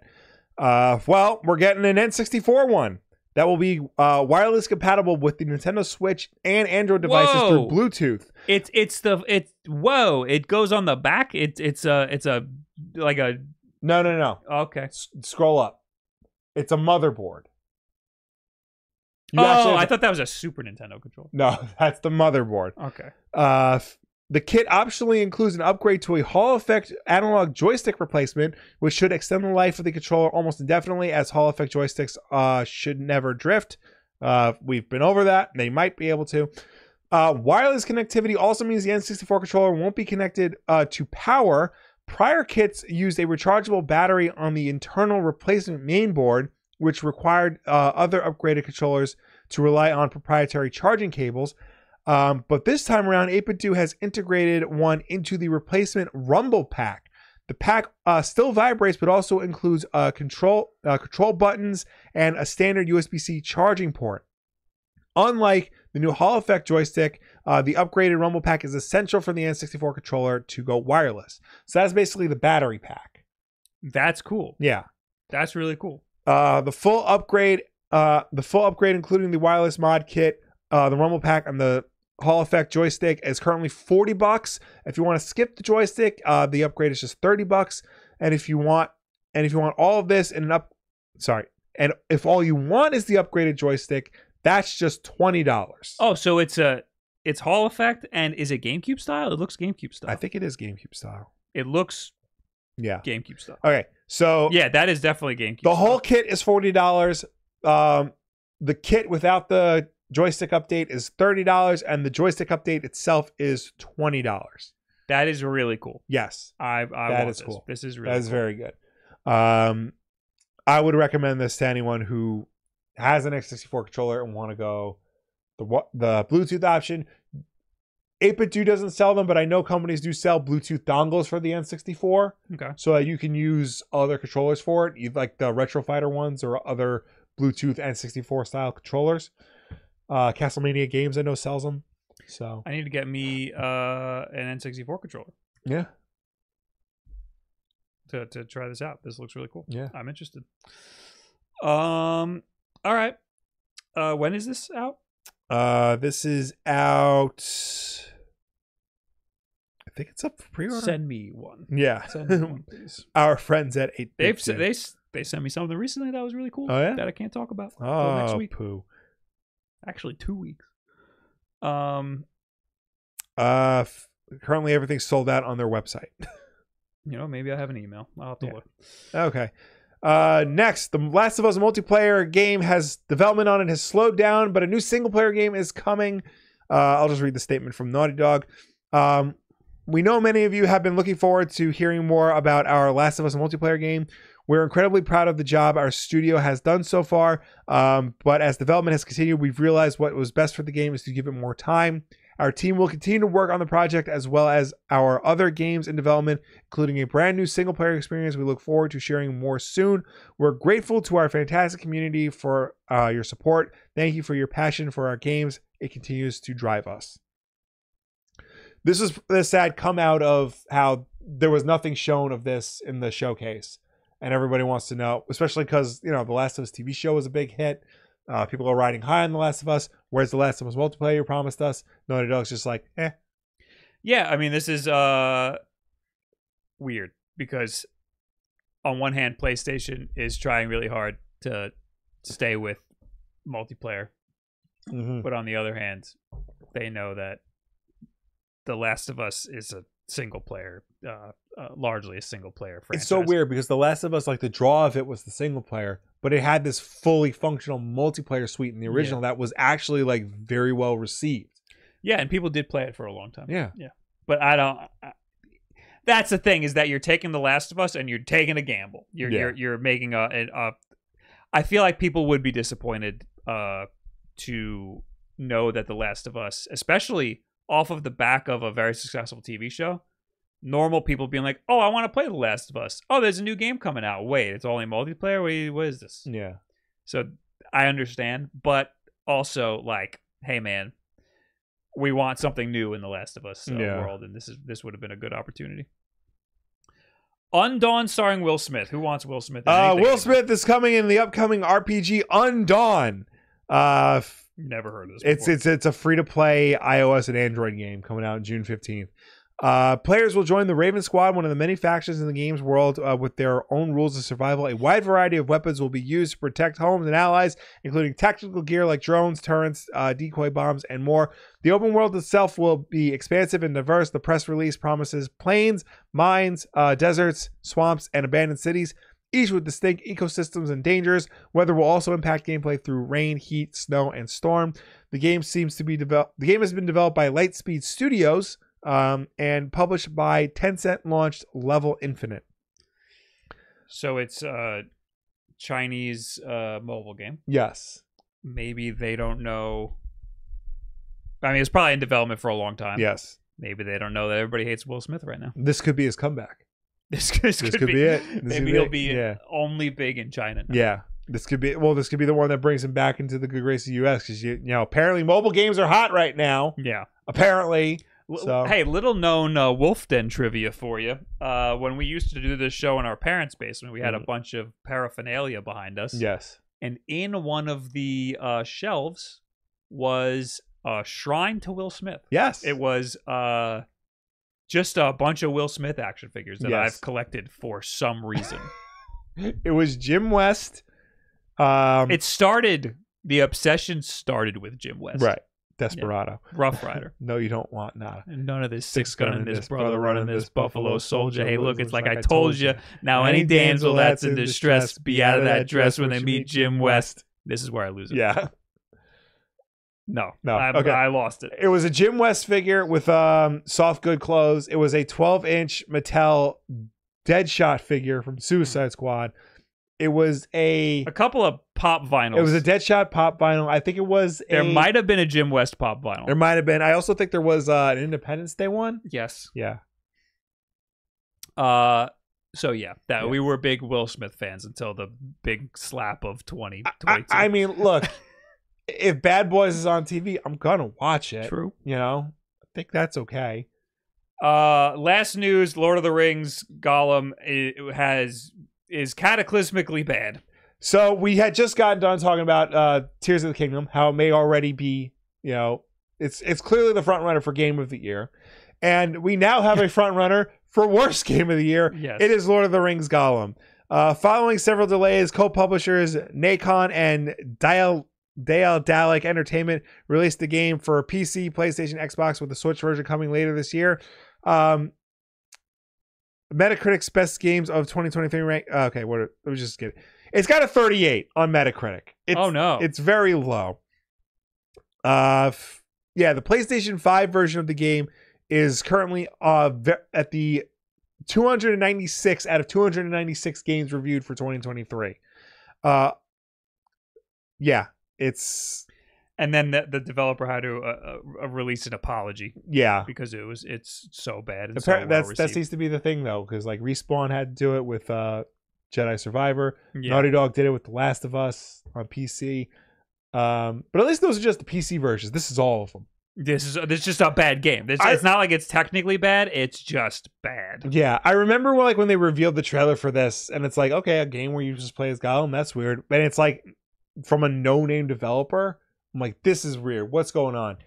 And then it came out, and it's like yes, it looks like absolute shit, but like the UI is like using default Microsoft Word font. It's not even like any like attempt to make it look interesting. Yeah, it looks like they just fucked up. I don't it's sad because like I like the idea of like doing something weird with the Lord of the Rings franchise. Yeah. Who wants to follow around Gollum, you know? Yeah. But make a unique and interesting game out of it, and it could be worth it. Yeah. And they did not do that. They did not do that. No, they did not. And this is a perfect segue. Yeah. Right into this. Tweet of the week. Tweet of the week. Tweet of the week. So I just pulled this right out of my ass. This is from Dolan Dark, who was responding to the Lord of the Rings Gollum. I didn't put this in the keep. And it's just thanks added to the collection. It's just a collection of all of the apologies for bad games. But also, this is also, I think, tied for Tweet of the Week. It's just a penis thing. Ah, yes. It's a penis thing in Tears of the Kingdom by Honk Tactful. And this is the story of how I was exiled from Tarrytown.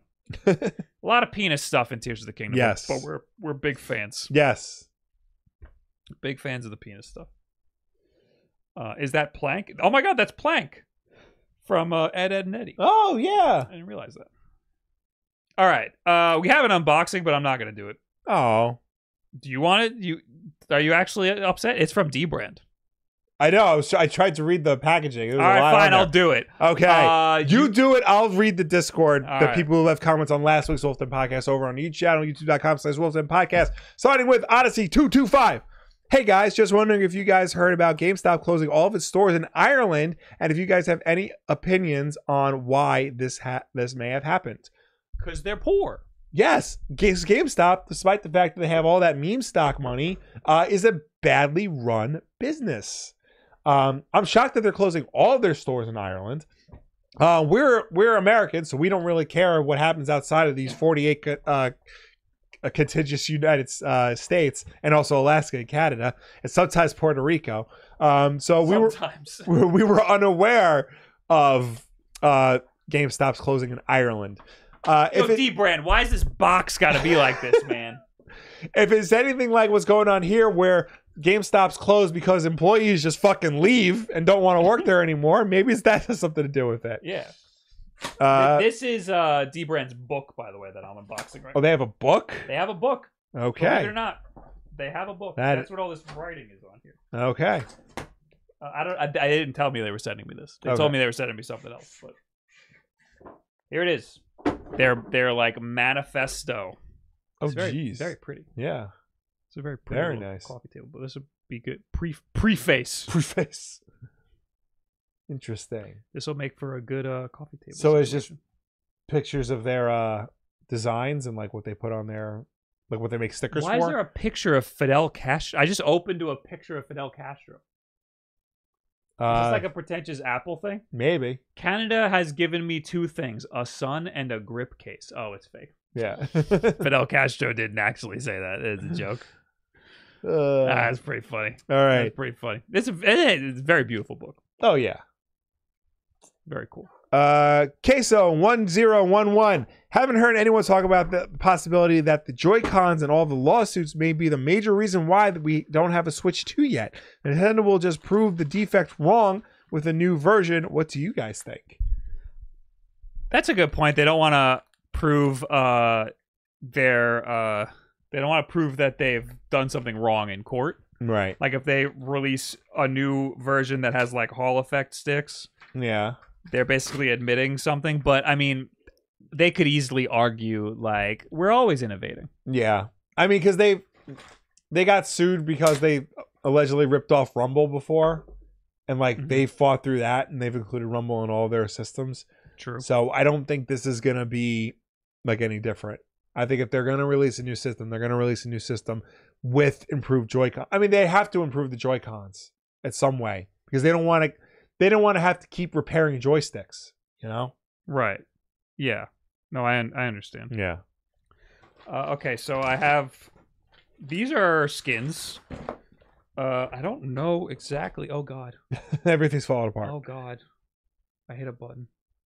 Oh boy. Oh, no, did that stop the fucking? Oh no, it didn't. Okay, so that stopped the recording. I got a bunch of skins here.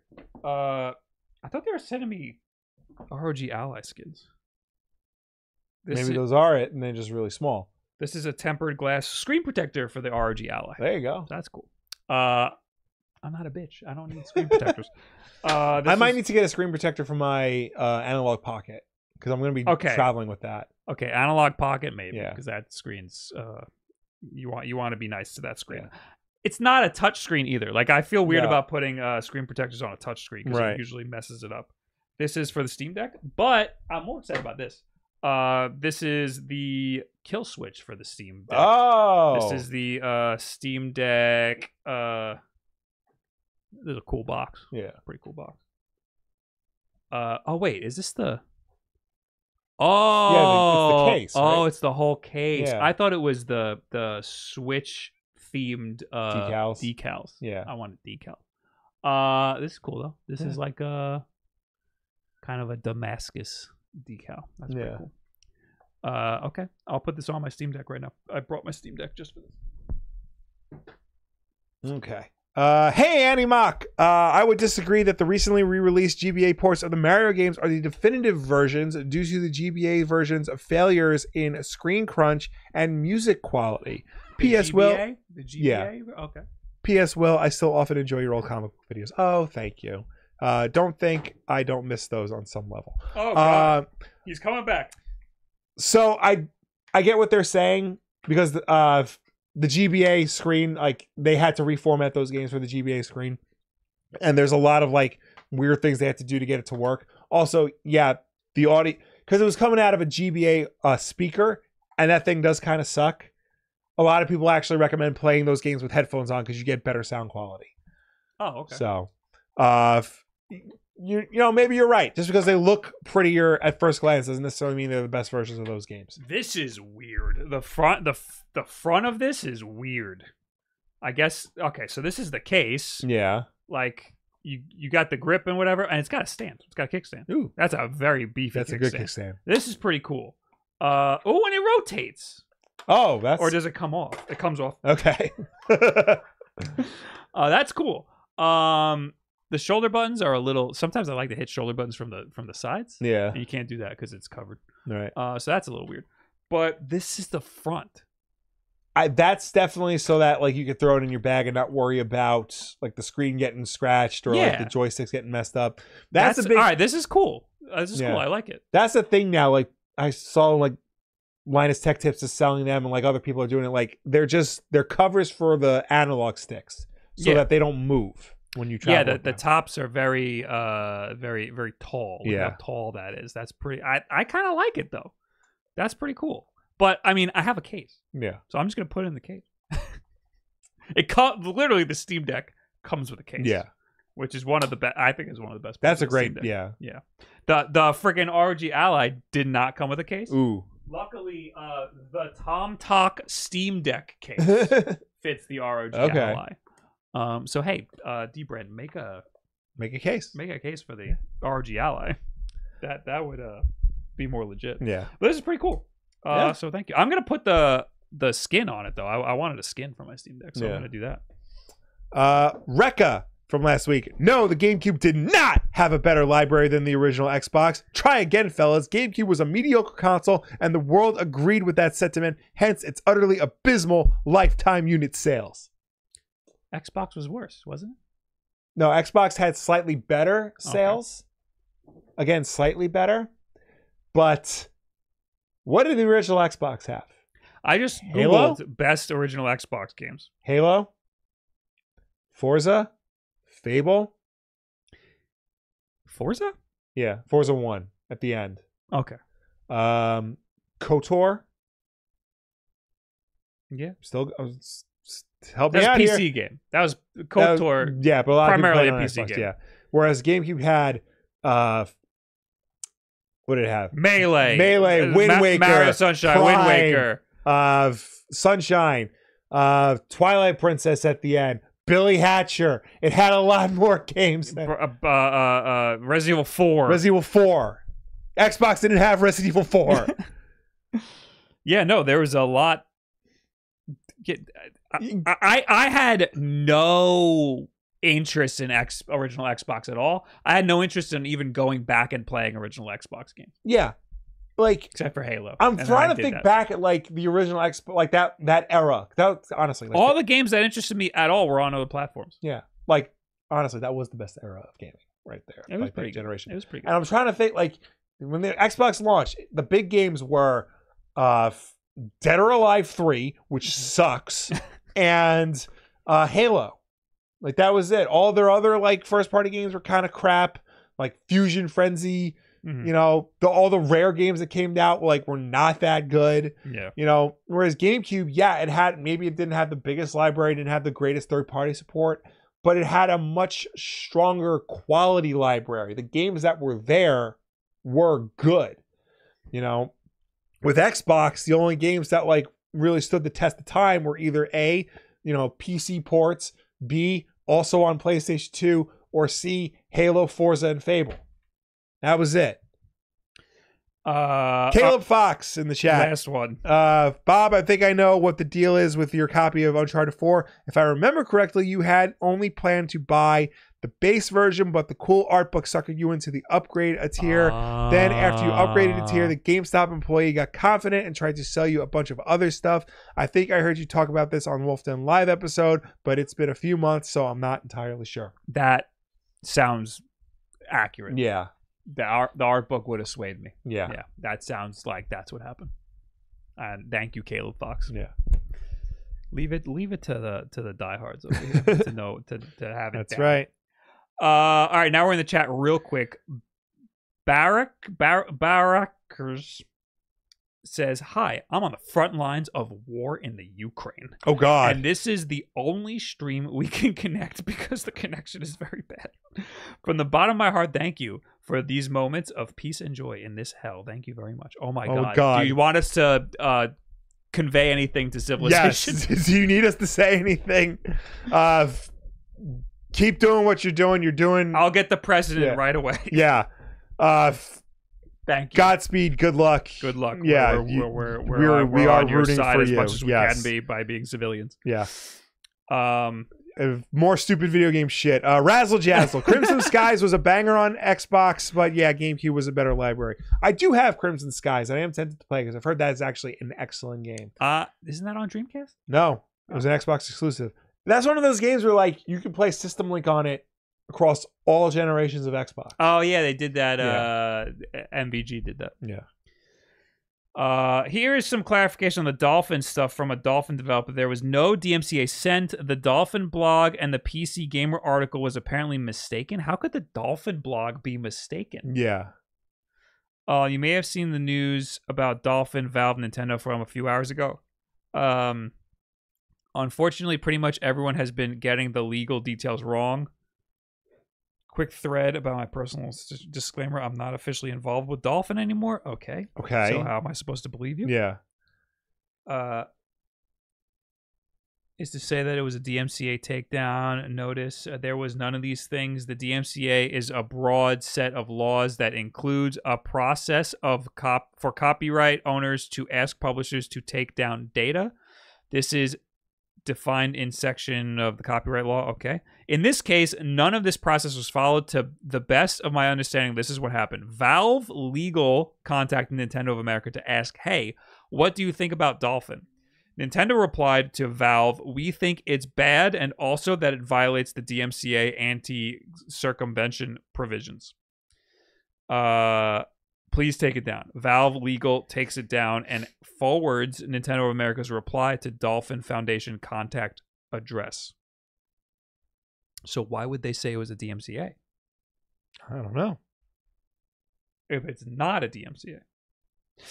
I would like to hear a statement from Valve. Yeah. Because Nintendo's already like, yeah, we took that shit down. Yeah. I want to know what Valve has to do with this. Because now it sounds like they first of all, how did Valve allow it to go up in the first place? Yeah. Well, Valve does allow a lot of shit to go up on Steam. Yeah. Yeah. They're notorious for like not really having a good QC check up there. Flo in the chat says, Bob and Will, we need clarifications on barbecue versus grilling. Will, I said that I went to a barbecue at your house the other day on stream. And somebody in the chat said, was it a real barbecue or just grilling? So I turned on my grill. Your what? My grill. Hold on. Say the full name of what it is. My Weber Genesis 2 grill.